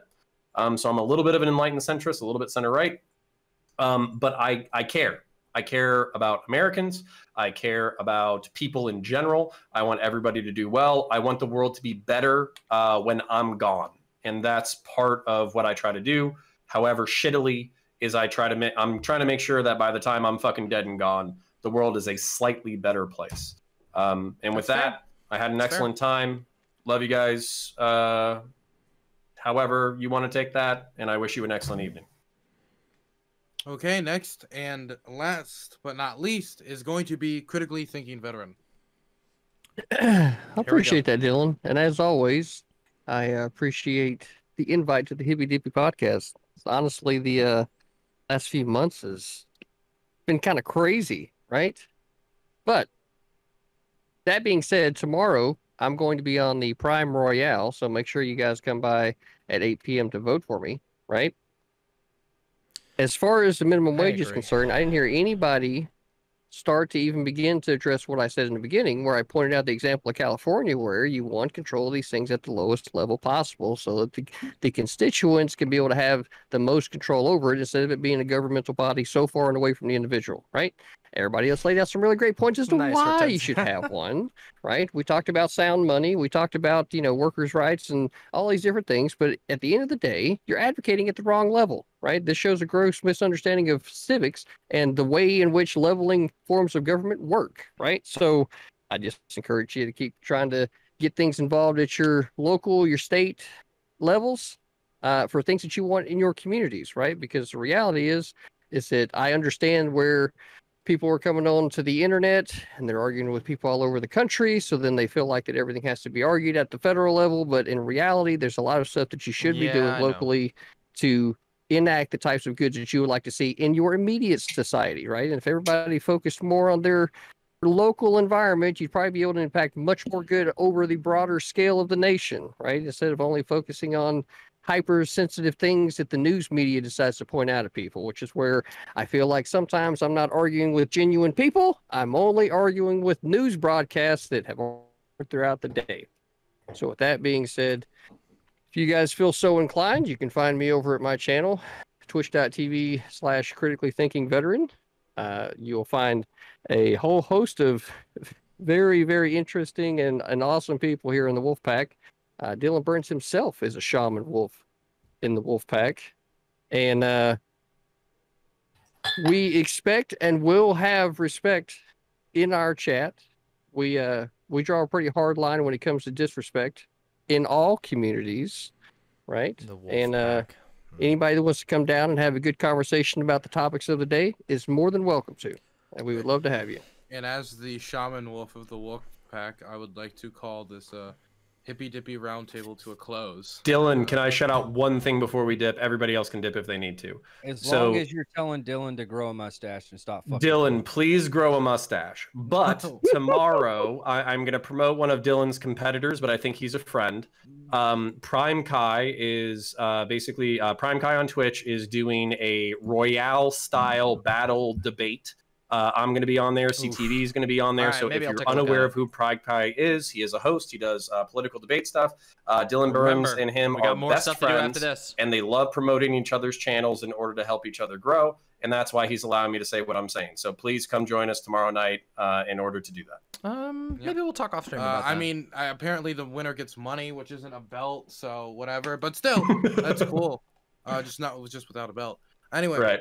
I appreciate you all coming by. You can all leave, and I'm gonna raid. And if you still want to hang out here and chat, I'll be back in a few seconds. So, see y'all later. Bye, guys. See you, Dylan. Right. Later. It was great talking with you all. Bye. Yeah. Catch you.